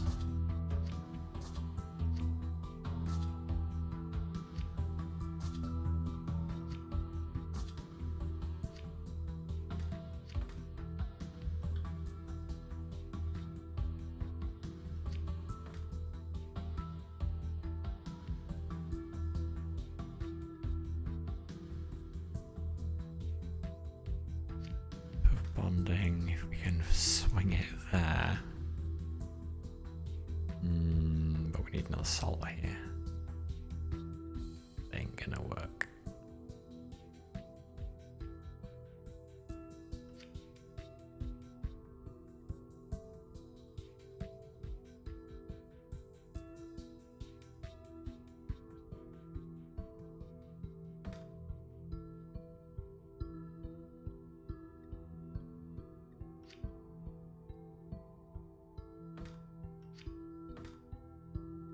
Sticking to the plan. Fire into there.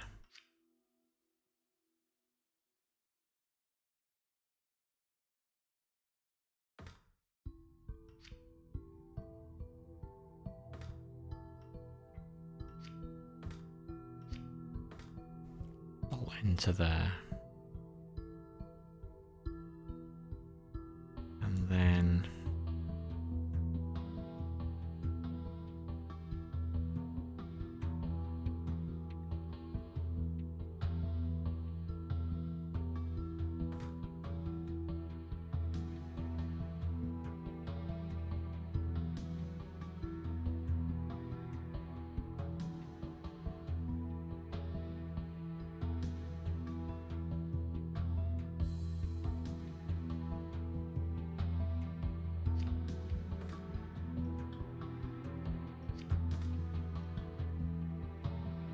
could grab it and move it out.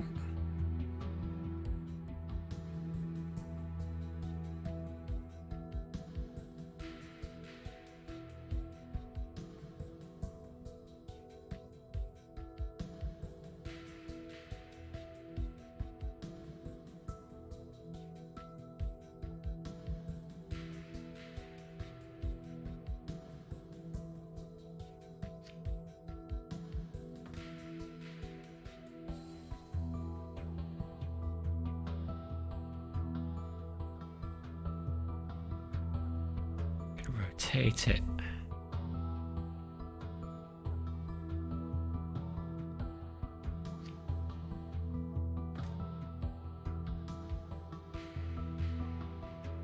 Oof, okay, how's this gonna work?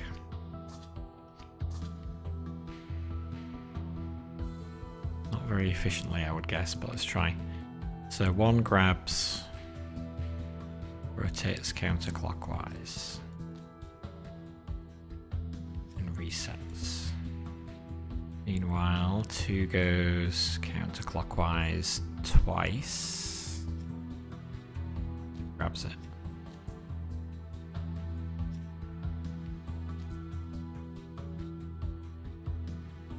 And then resets.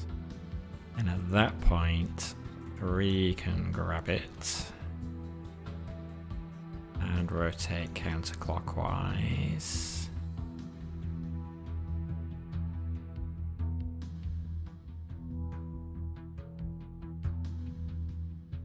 Slide.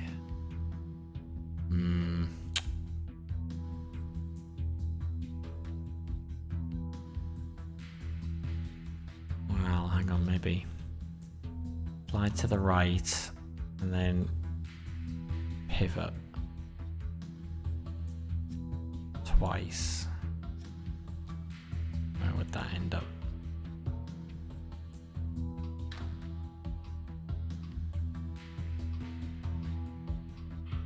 End up in the right place.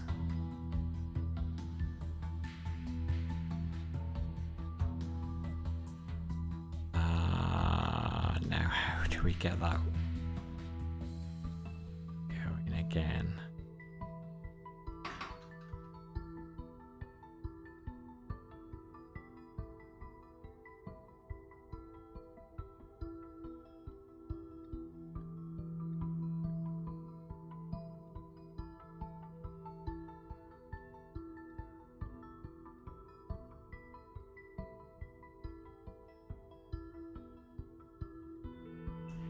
Move back, release, move back,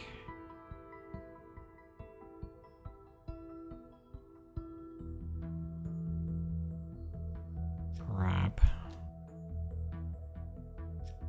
whoops, grab, move along. Where do we end up after all of that?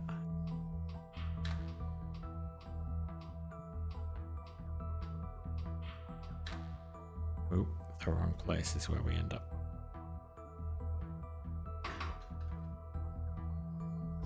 Okay, need to repeat.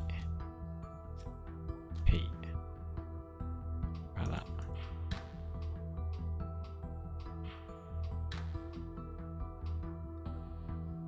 It does have to rotate.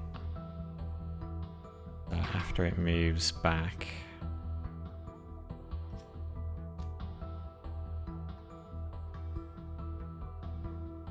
rotate clockwise.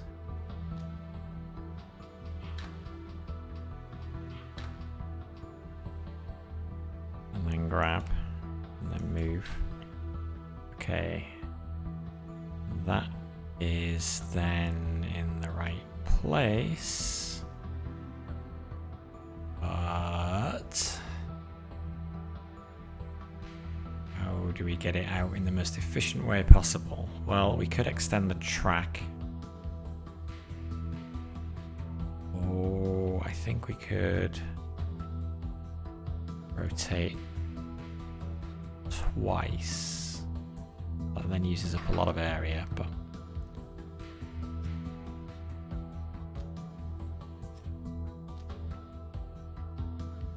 oops. Take there, reset. So where will this be after all of that?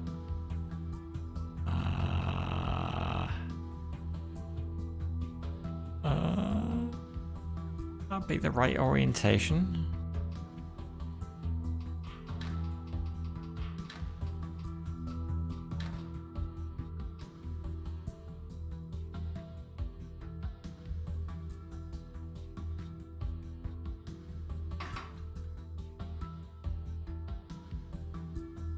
Nope. Got it backwards. Damn it.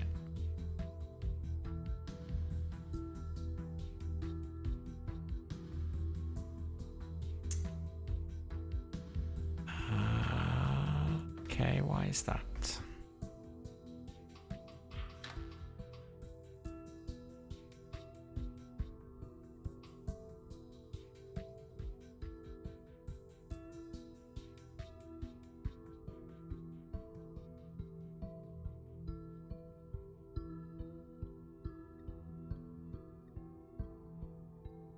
Ah, no.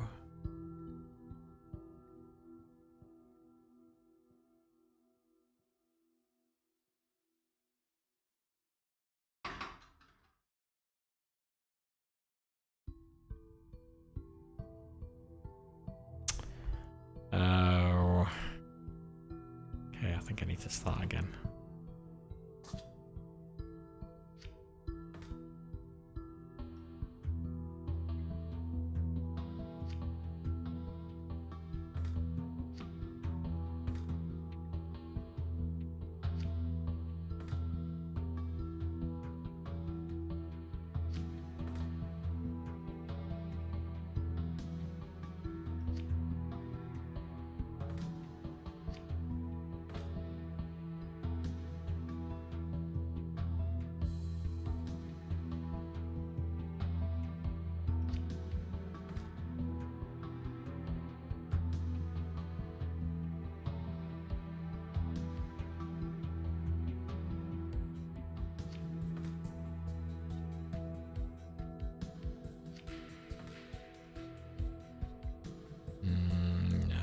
Get in the right place.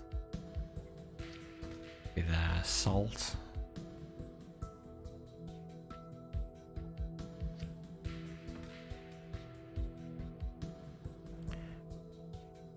Fire up there.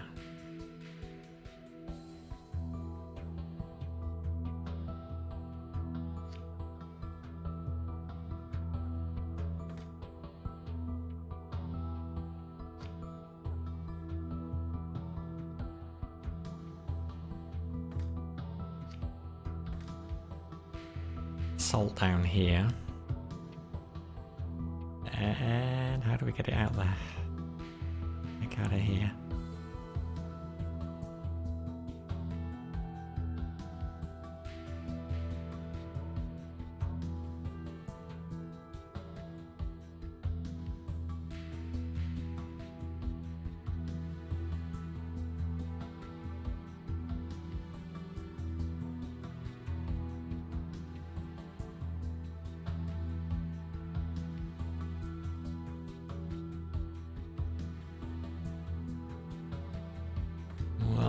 This is not going to be very efficient, but build something that works and then go from there. So if we bond that,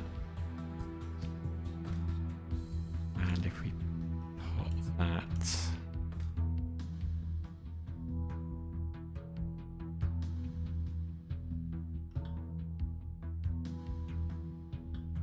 to there,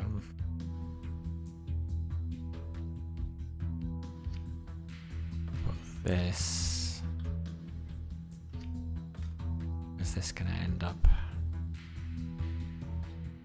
Yeah, it's in backwards. Needs to go to there. Maybe it'll work. Okay, so one grabs, counterclockwise twice. That gets the salt in there. Meanwhile, two has grabbed. Going clockwise twice.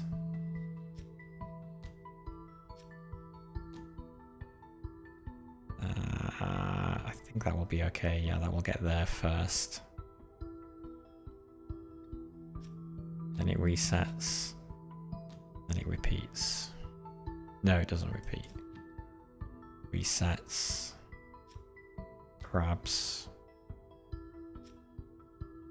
Clockwise once. And then resets.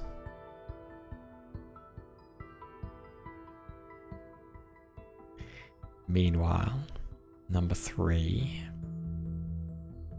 grabs clockwise once, clockwise twice.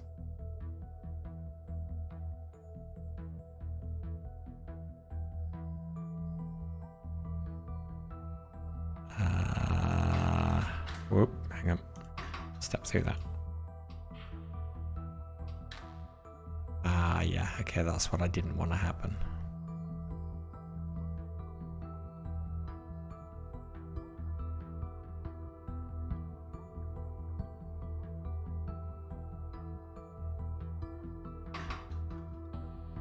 One needs to wait.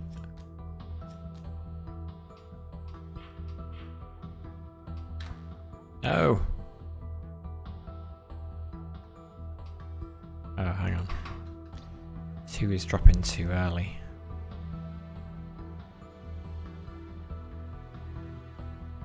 Oh no, 2 needs to do 3 rotations, that's the problem.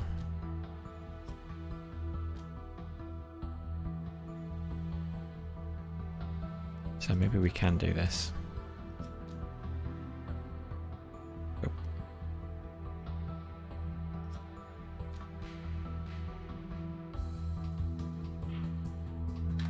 No, we can't.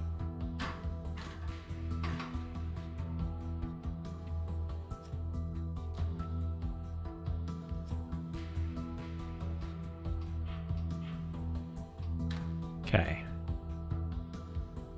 And 2 releases. Starts moving back. 3 and 1 wait there for it. Moves that. No. Needs to go 1 more space.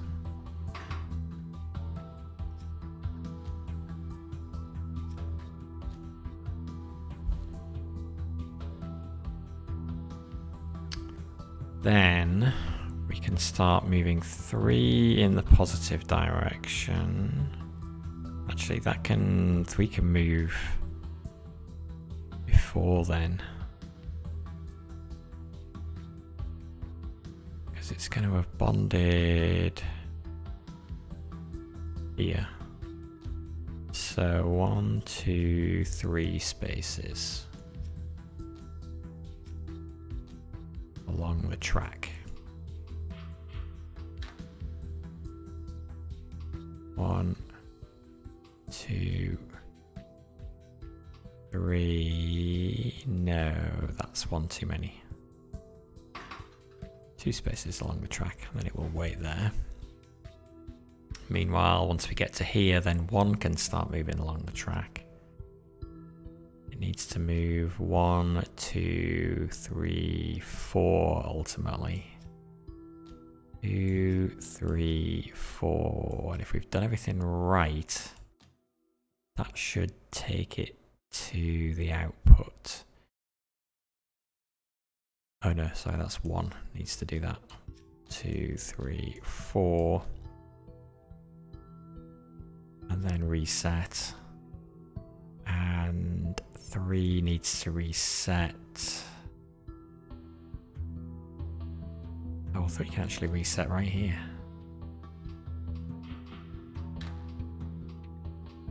Just gonna leave it there. And 1. Ah, no. Okay, we've got to move at the same time. Otherwise, they bond incorrectly.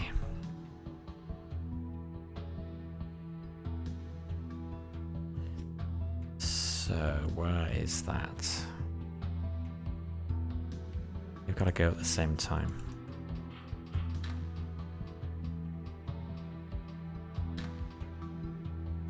Yes. Now 3's letting go. 1 carries it to the exit. Okay. I think that will work.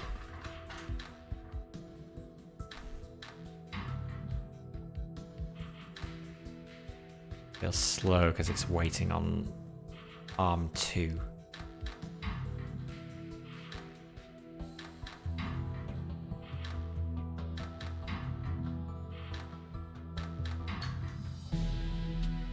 Yeah, high cost, high cycles, above average cost, above average cycles, above average area. We could definitely do better than that. But let's copy that so we at least mess this up. We have a record of what we've done.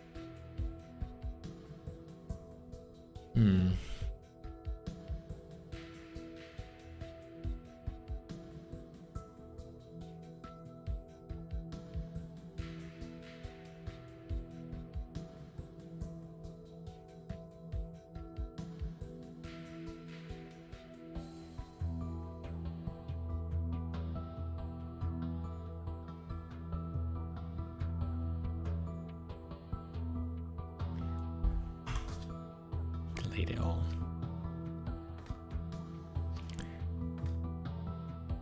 The one that's going to get used twice has to travel the shortest distance, which means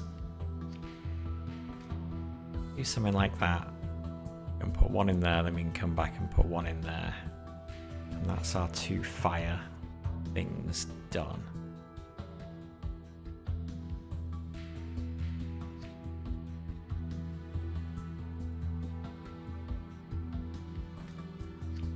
Maybe we could even do that.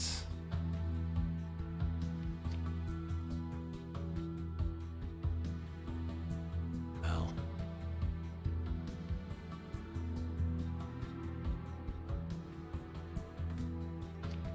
there, if we do there, that will be the same speed as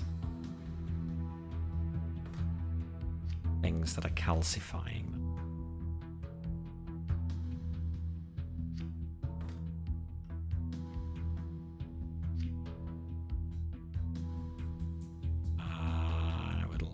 To keep this stuff on this side.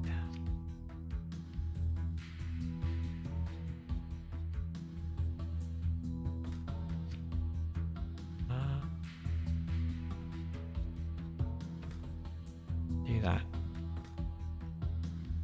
And that goes there. Goes there, that goes there. That's going to take 2 turns to get there, 2 cycles to get there. Going to take 2 cycles to get there. Oh, and another 2 cycles to get there, actually. So really, we do want this to be able to do it in one on both. If we go there, okay, let's see whether we can work this problem. So at least then, in the time it takes these, well, actually, it's not quite the same as it's 1, 2, 3 cycles. We can't do any better than that.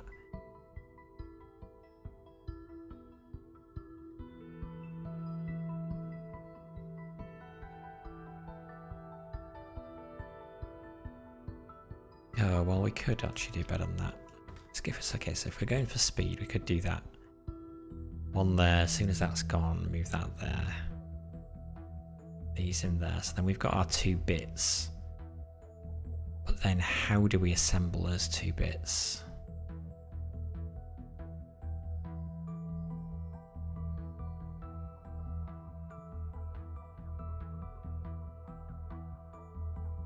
They're really in a bad place relative to each other.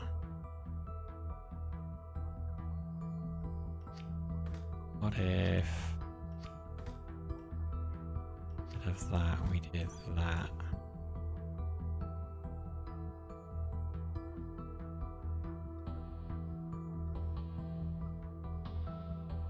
Then all we would have to do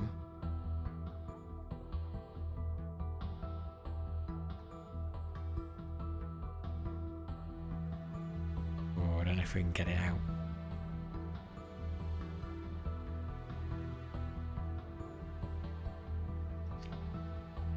We keep everything on top.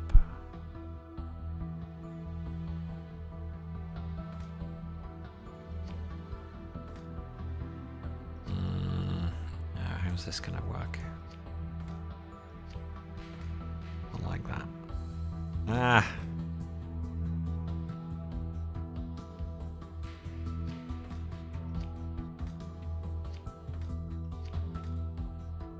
Like that.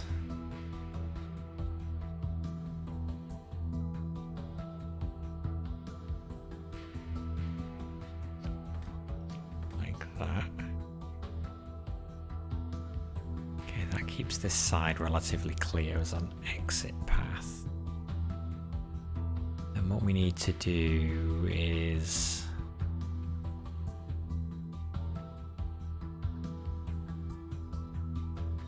move this one down here and this one down here.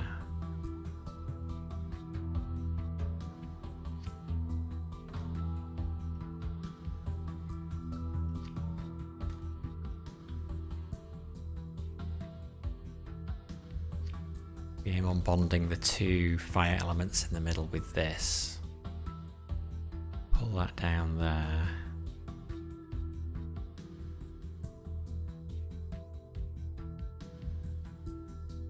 Gotta pull this down this way.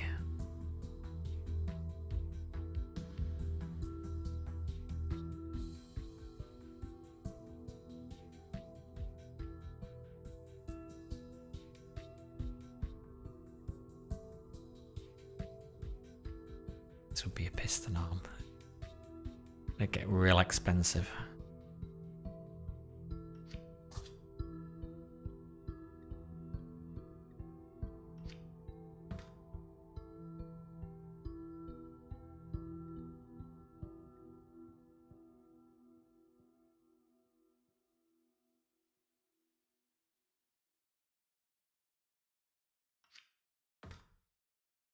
Take that into the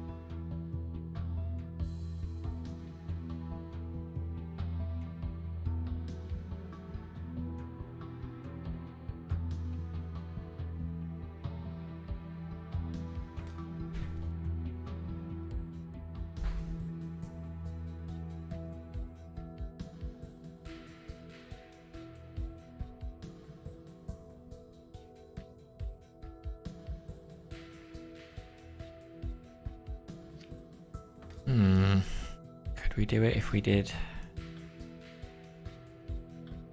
something like that?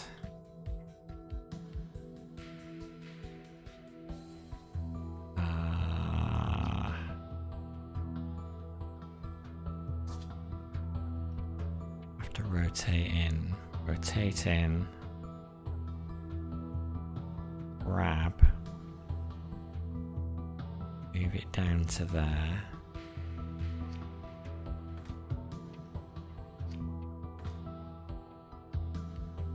Grab it, move it down.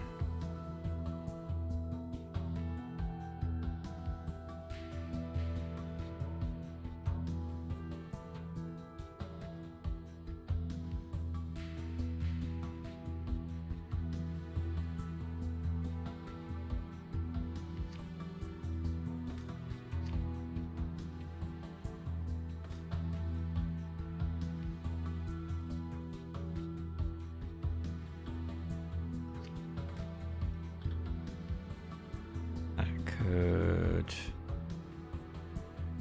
grab that and then just pull it down.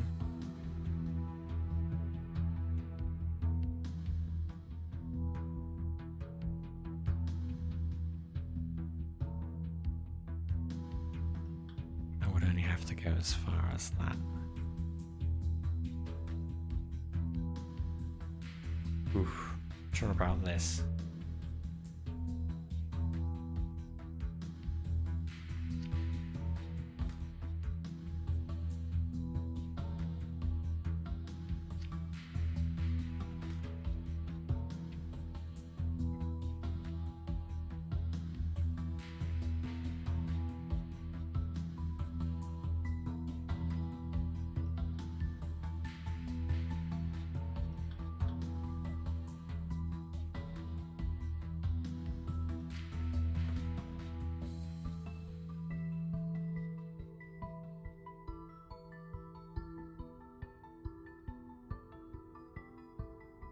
Might be fast. Lots of moving parts. Okay, let's try it. So, number 1. Grabs, rotates clockwise. Then resets. Number 4. Oops, that's not a grab. That's a grabs, rotates counterclockwise. Resets. No, okay, I've got to delay that. I always think they should be able to go one cycle earlier than it can. It's fine.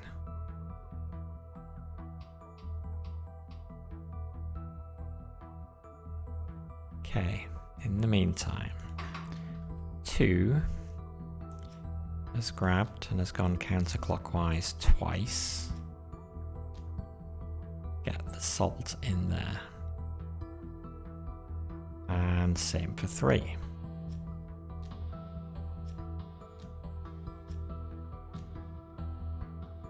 And they reset.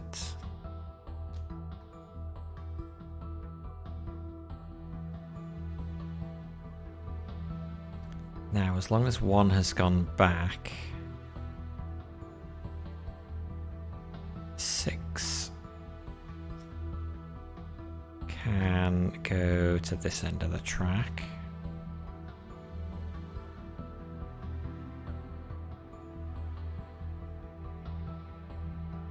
And it can grab because 2 will have finished by that point.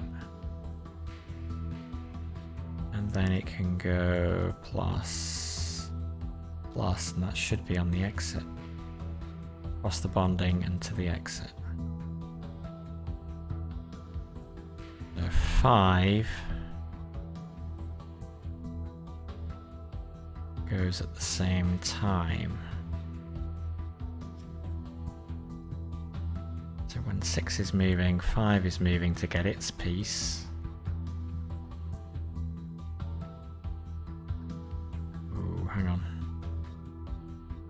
No, need to go 1 later. And then it also grabs.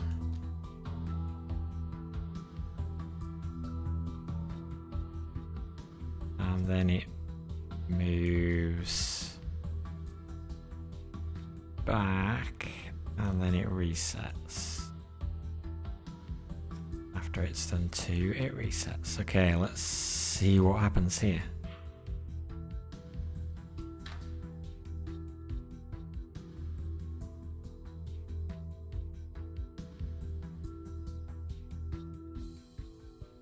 Wait, shouldn't 4 already be there?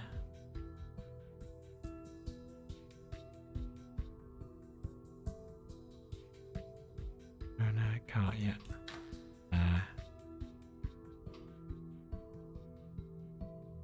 Oh boy. Yep. 5 releases. 6 moves it to the exit. Wow, okay. That works. That's fast. Could be fast and small area. The area's not bad. Yeah, very fast. Very fast. The area is not terrible. Could easily be a bit better, maybe. Possibly not going this fast. And the cost is high, but that's okay. We kind of expected the cost to be high. We were really just aiming for speed there. So let's rename that to Fastest. And let's just see whether we can do anything with that to improve either the area or the cost. Is there anything that we're using that we really need to use?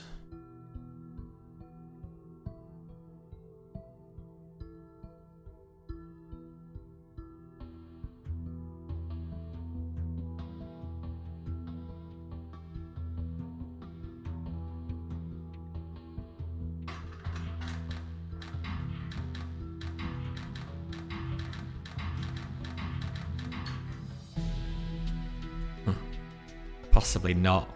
I don't know whether we can better that.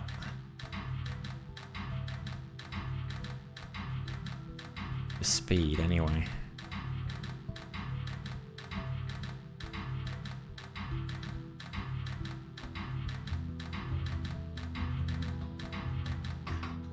The only improvement would be whether there's a more efficient way to move product to the output here after we've made it.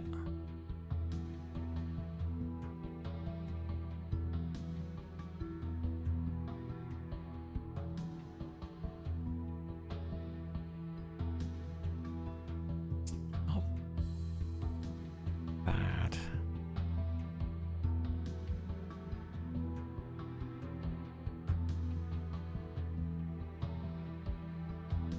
Might be a way that we could increase the area, maybe by doing away with the tracks and just having these two arms to rotate the stuff into position. Try that. I would have to do something. Then it's going to collide with all kinds of stuff, probably. If we rotate that way, that gets the fire there, the salt here.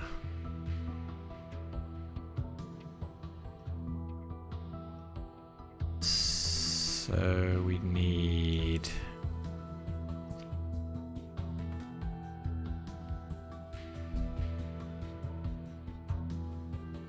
this fire to get over here.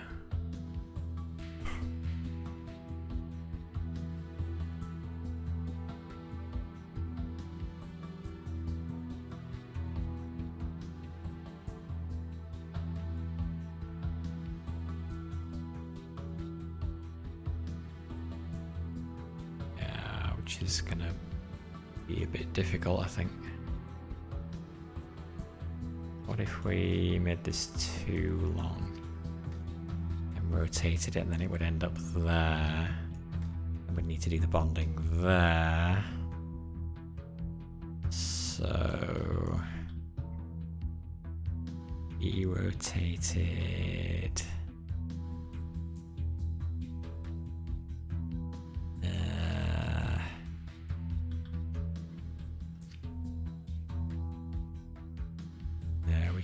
we need to put it. Oh, maybe we can do that. Can we do that? And to what extent we can overlap the arms?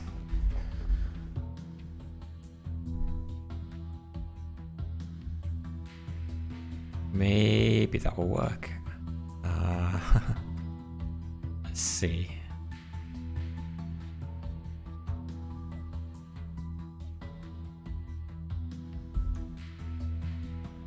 Get rid of the instructions for those two arms there. So 5 is just going to rotate.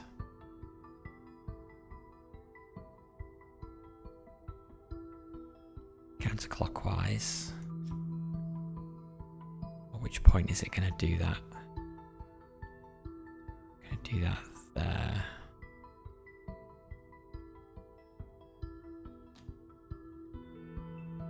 So he's 6. Surely there's going to be a collision here. Oh, they went too early.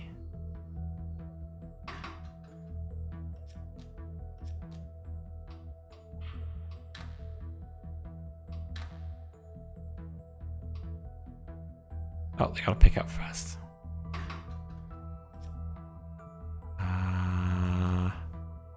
Maybe they can pick up there.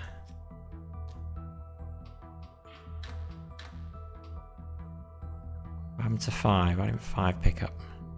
Guess there was nothing there.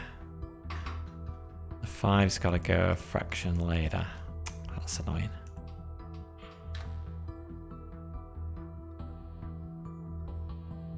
I guess because 4 had to wait for 1.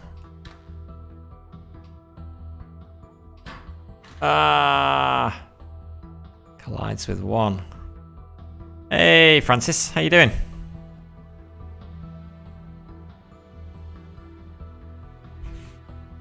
How are you? Been up to?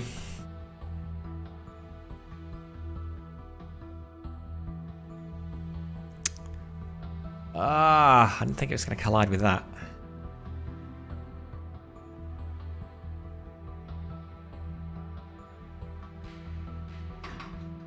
Have you played this game at all? Or any of the other Zachtronics games?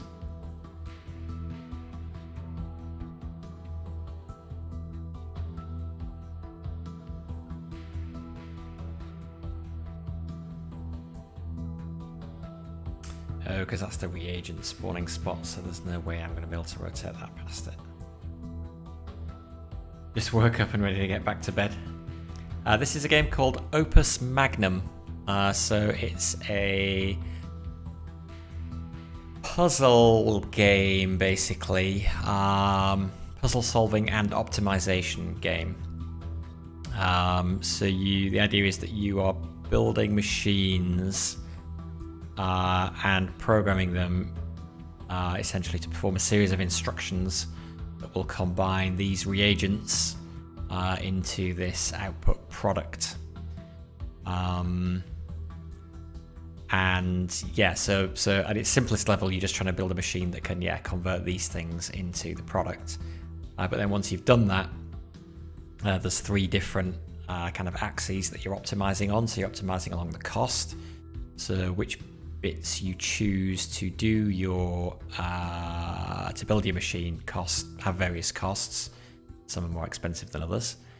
The speed, how quickly can you get 6 of the products made and to the output, and there's area, so how many hexes on your kind of factory floor are being covered either by elements or by the path of the arms as they move. So you're trying to minimize all of those things. It's a very typical Zachtronics game. I played a ton of a game he made called Space Chem. Must be, I don't know, 10 years back now. And Space Chem was quite similar to this, actually. So the idea was, you're assembling different atoms to make different molecules of stuff, using similar kinds of automation. This is, I guess, a more polished version of Space Chem. But he's done a bunch of other stuff. They all have this kind of idea of programming a system to do stuff.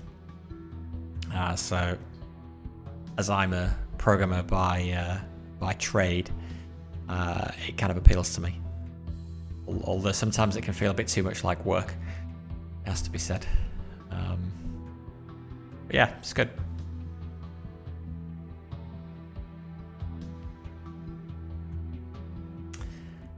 This is not going to work. So I had a solution to this problem, but I thought I'd tweak it to see whether I could optimize it a bit. But this is not.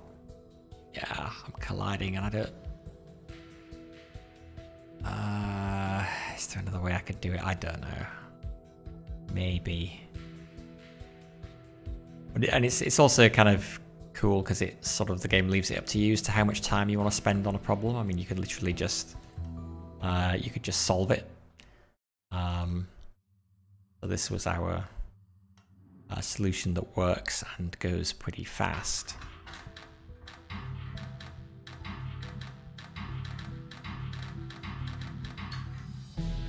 So this is we're doing it in 38 cycles.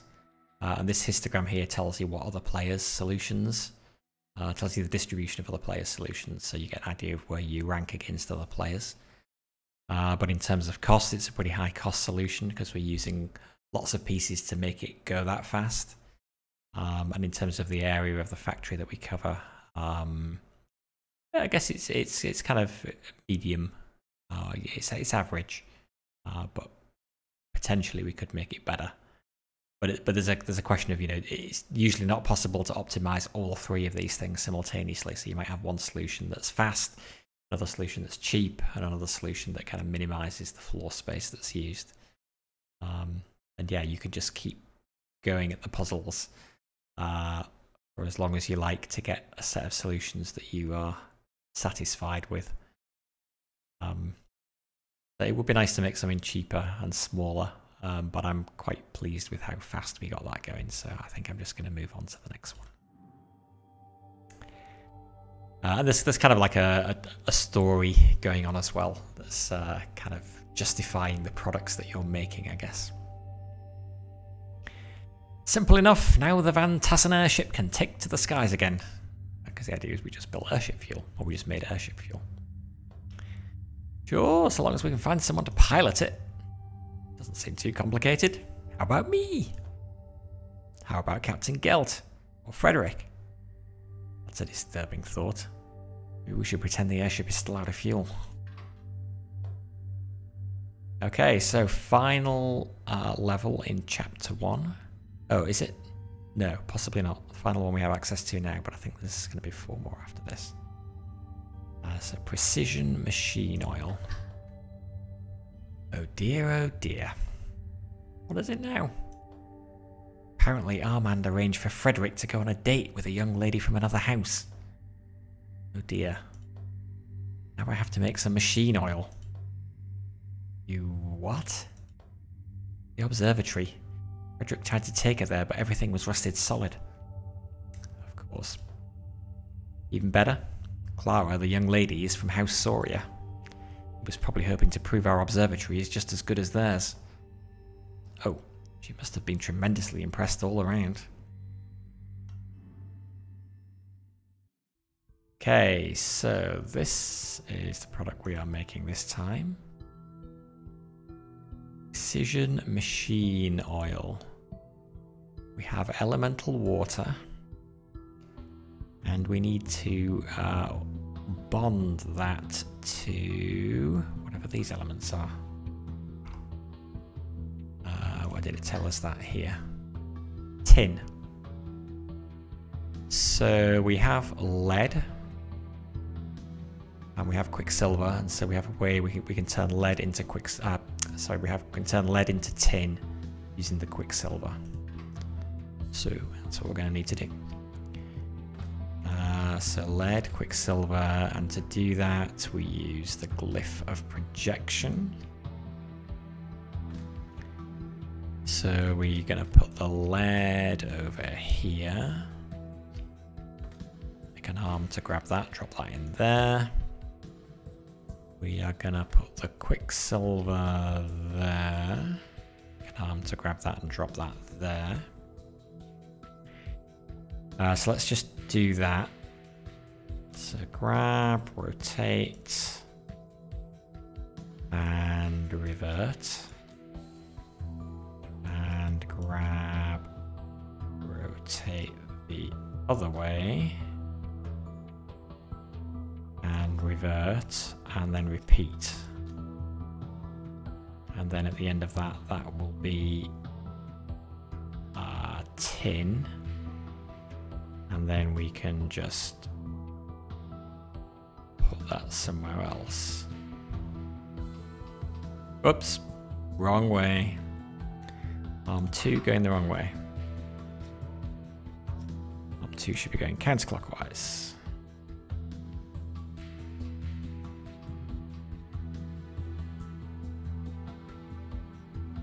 Oh. No, it only needs to do it once. Sorry. Okay, that makes it easier. Then we can do that. Oh, don't let go. No, so one doesn't want to do that. One is going to grab it. Yes. And then 2 is reverting. Okay. Okay. So let's assemble this a slightly different way. So we'll make we're going to drop a product here.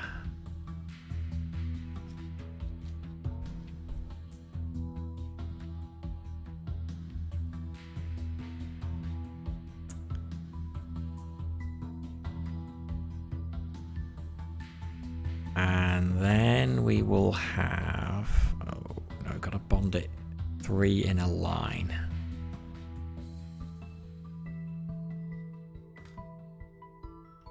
So, how can we do that without getting in our own way?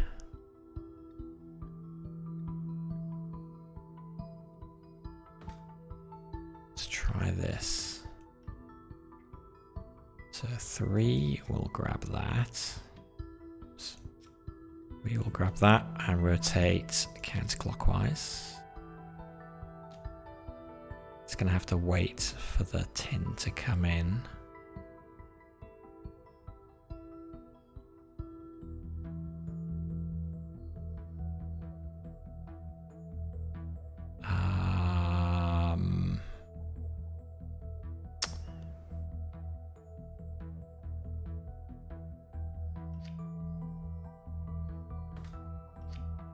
Let's see whether...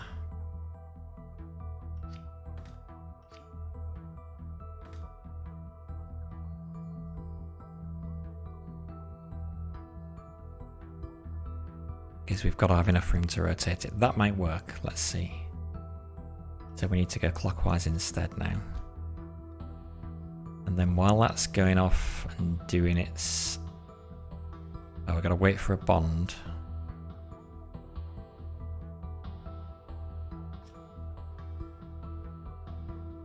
Which will happen there. And then we're going to pivot 3 times.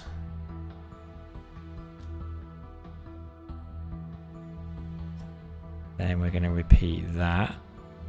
We're going to repeat that.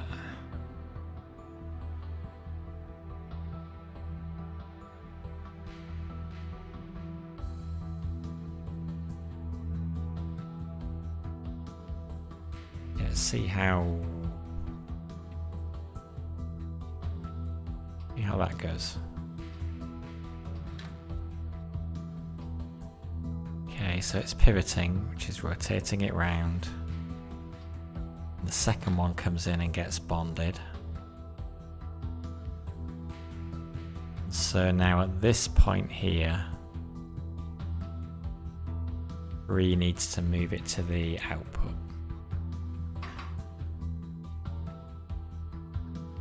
How's it going to do that?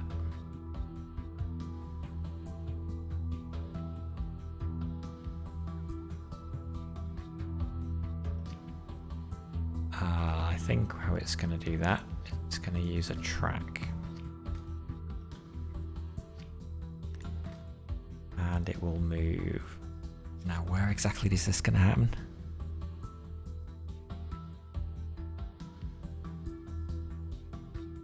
There, maybe. That's it.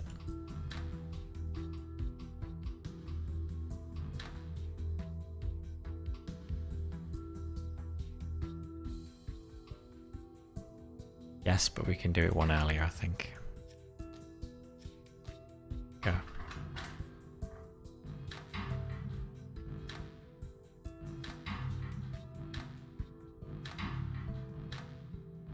Not bad. Nice. Cheap. Averagely fast. And average sized area. Okay, that was pretty good. Let's rename that to cheapest. Let's copy. Let's see whether we can improve maybe the area a little bit.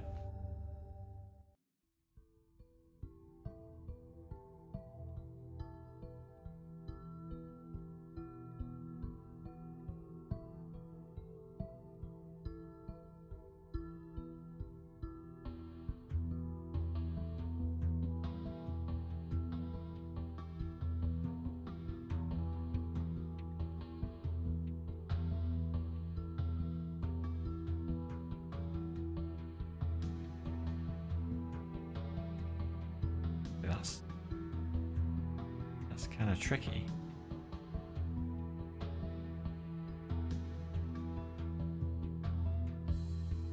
The only kind of wasted area is this space here. I guess this space here. This space here. It's kind of tough to do anything about because the output molecule is three long in a row. So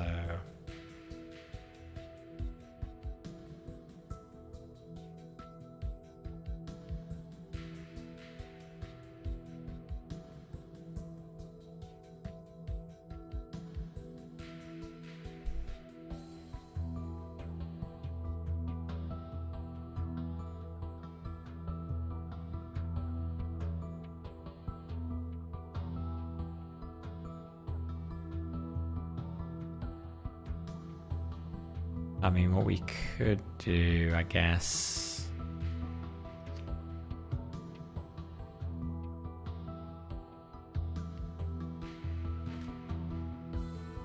let's get rid of that. I don't know whether this will be better. Make a piston.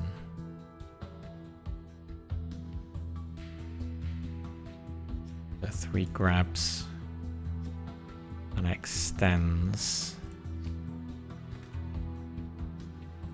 Oh, it's still got to do its rotation thing.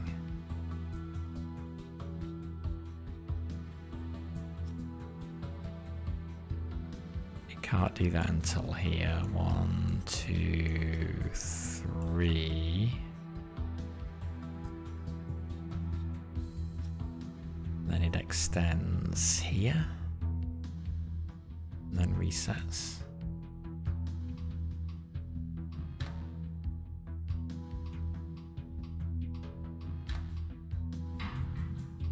Okay, that's pretty good. That could be more efficient.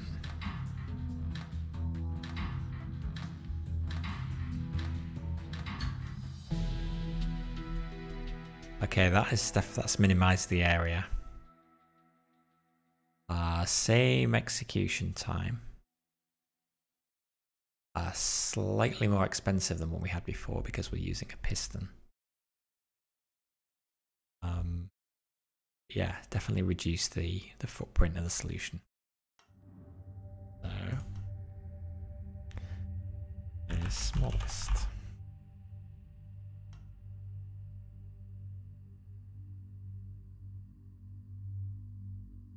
So the only thing we haven't looked at is can we make it faster? It doesn't seem like it's that much harder to make it faster. Let's have a think about what we could do maybe. What is it waiting on at the moment?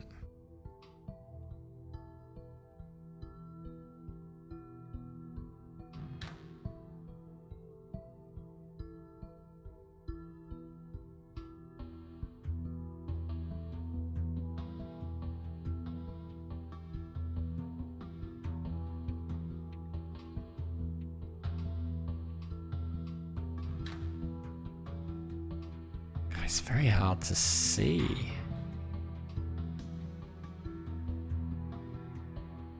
I mean, I guess one is slow because it's got to go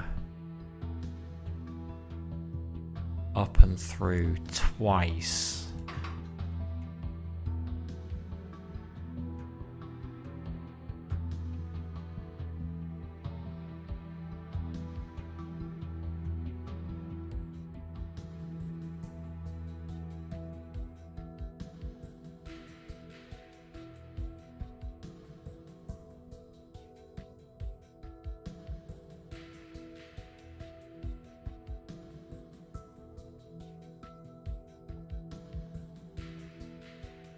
Oh, how would you do that faster though?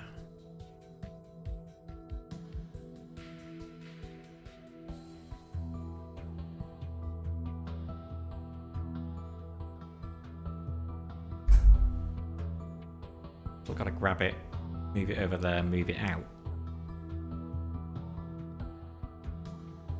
Nothing is actually waiting for anything else.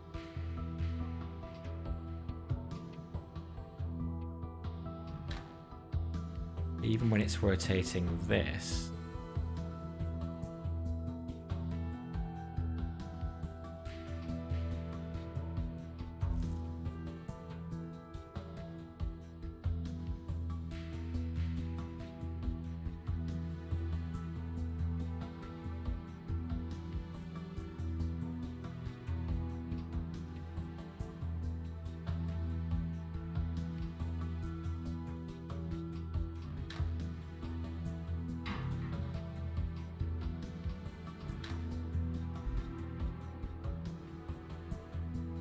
It's really tough to see how you could get that faster.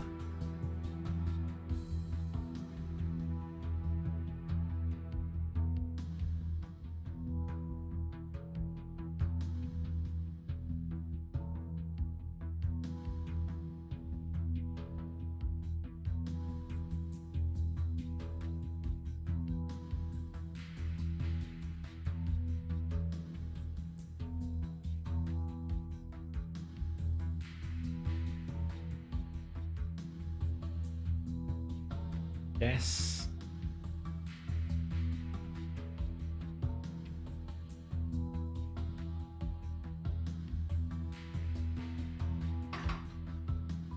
Instead of one, we had a piston here that pushed it there, there, and moved across track.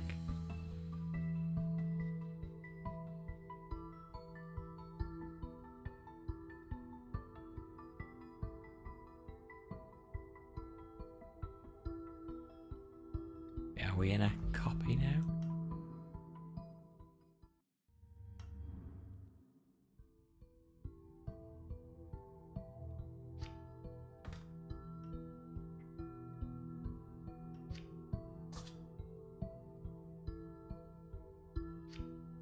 Do something maybe like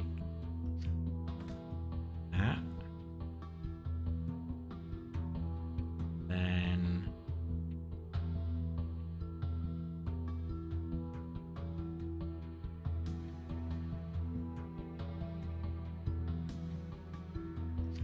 all of that's there. And 3 would up, extend,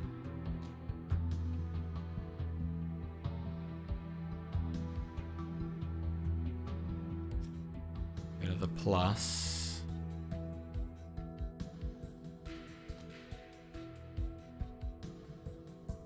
and reset.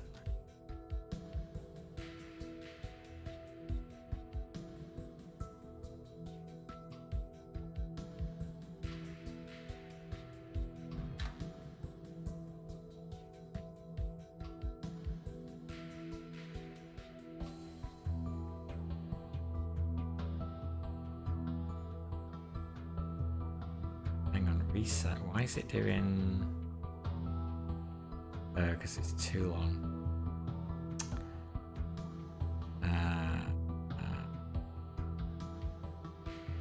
Thank you.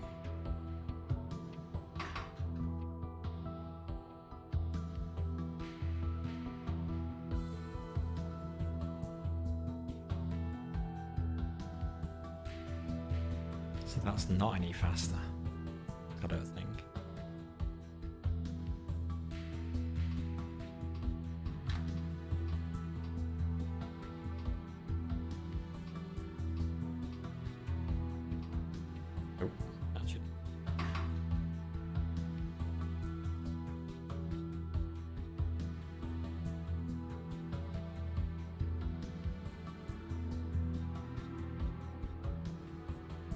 Doesn't that work? What's happening to 3?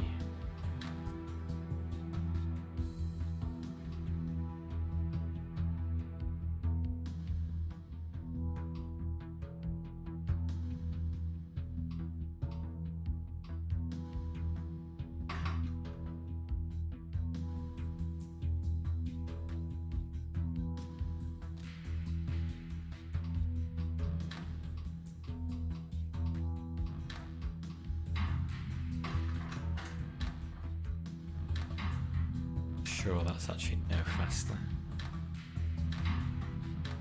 More expensive. More expensive, same speed, bigger area. Yeah, I thought it might be better because if we could cut out a cycle here, we could move it back from its final position.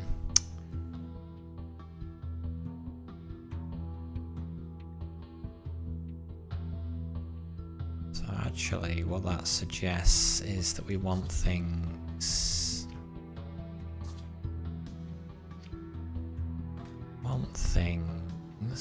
to be 120-degree angles.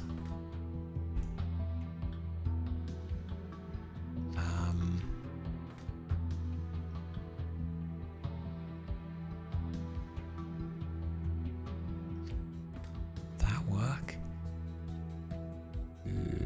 I'm not sure about that. It's just gonna hit this.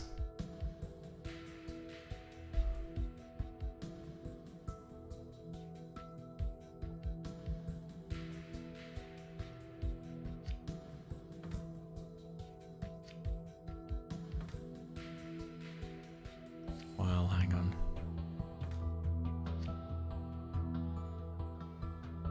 But it's still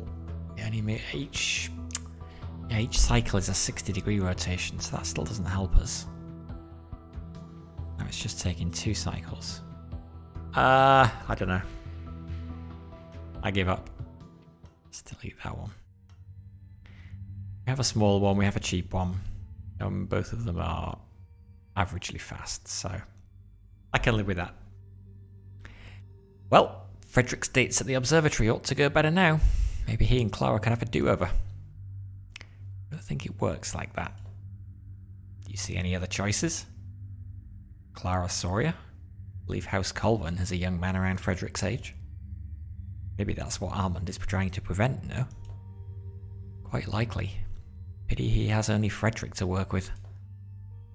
One can only play the game with the pieces one has.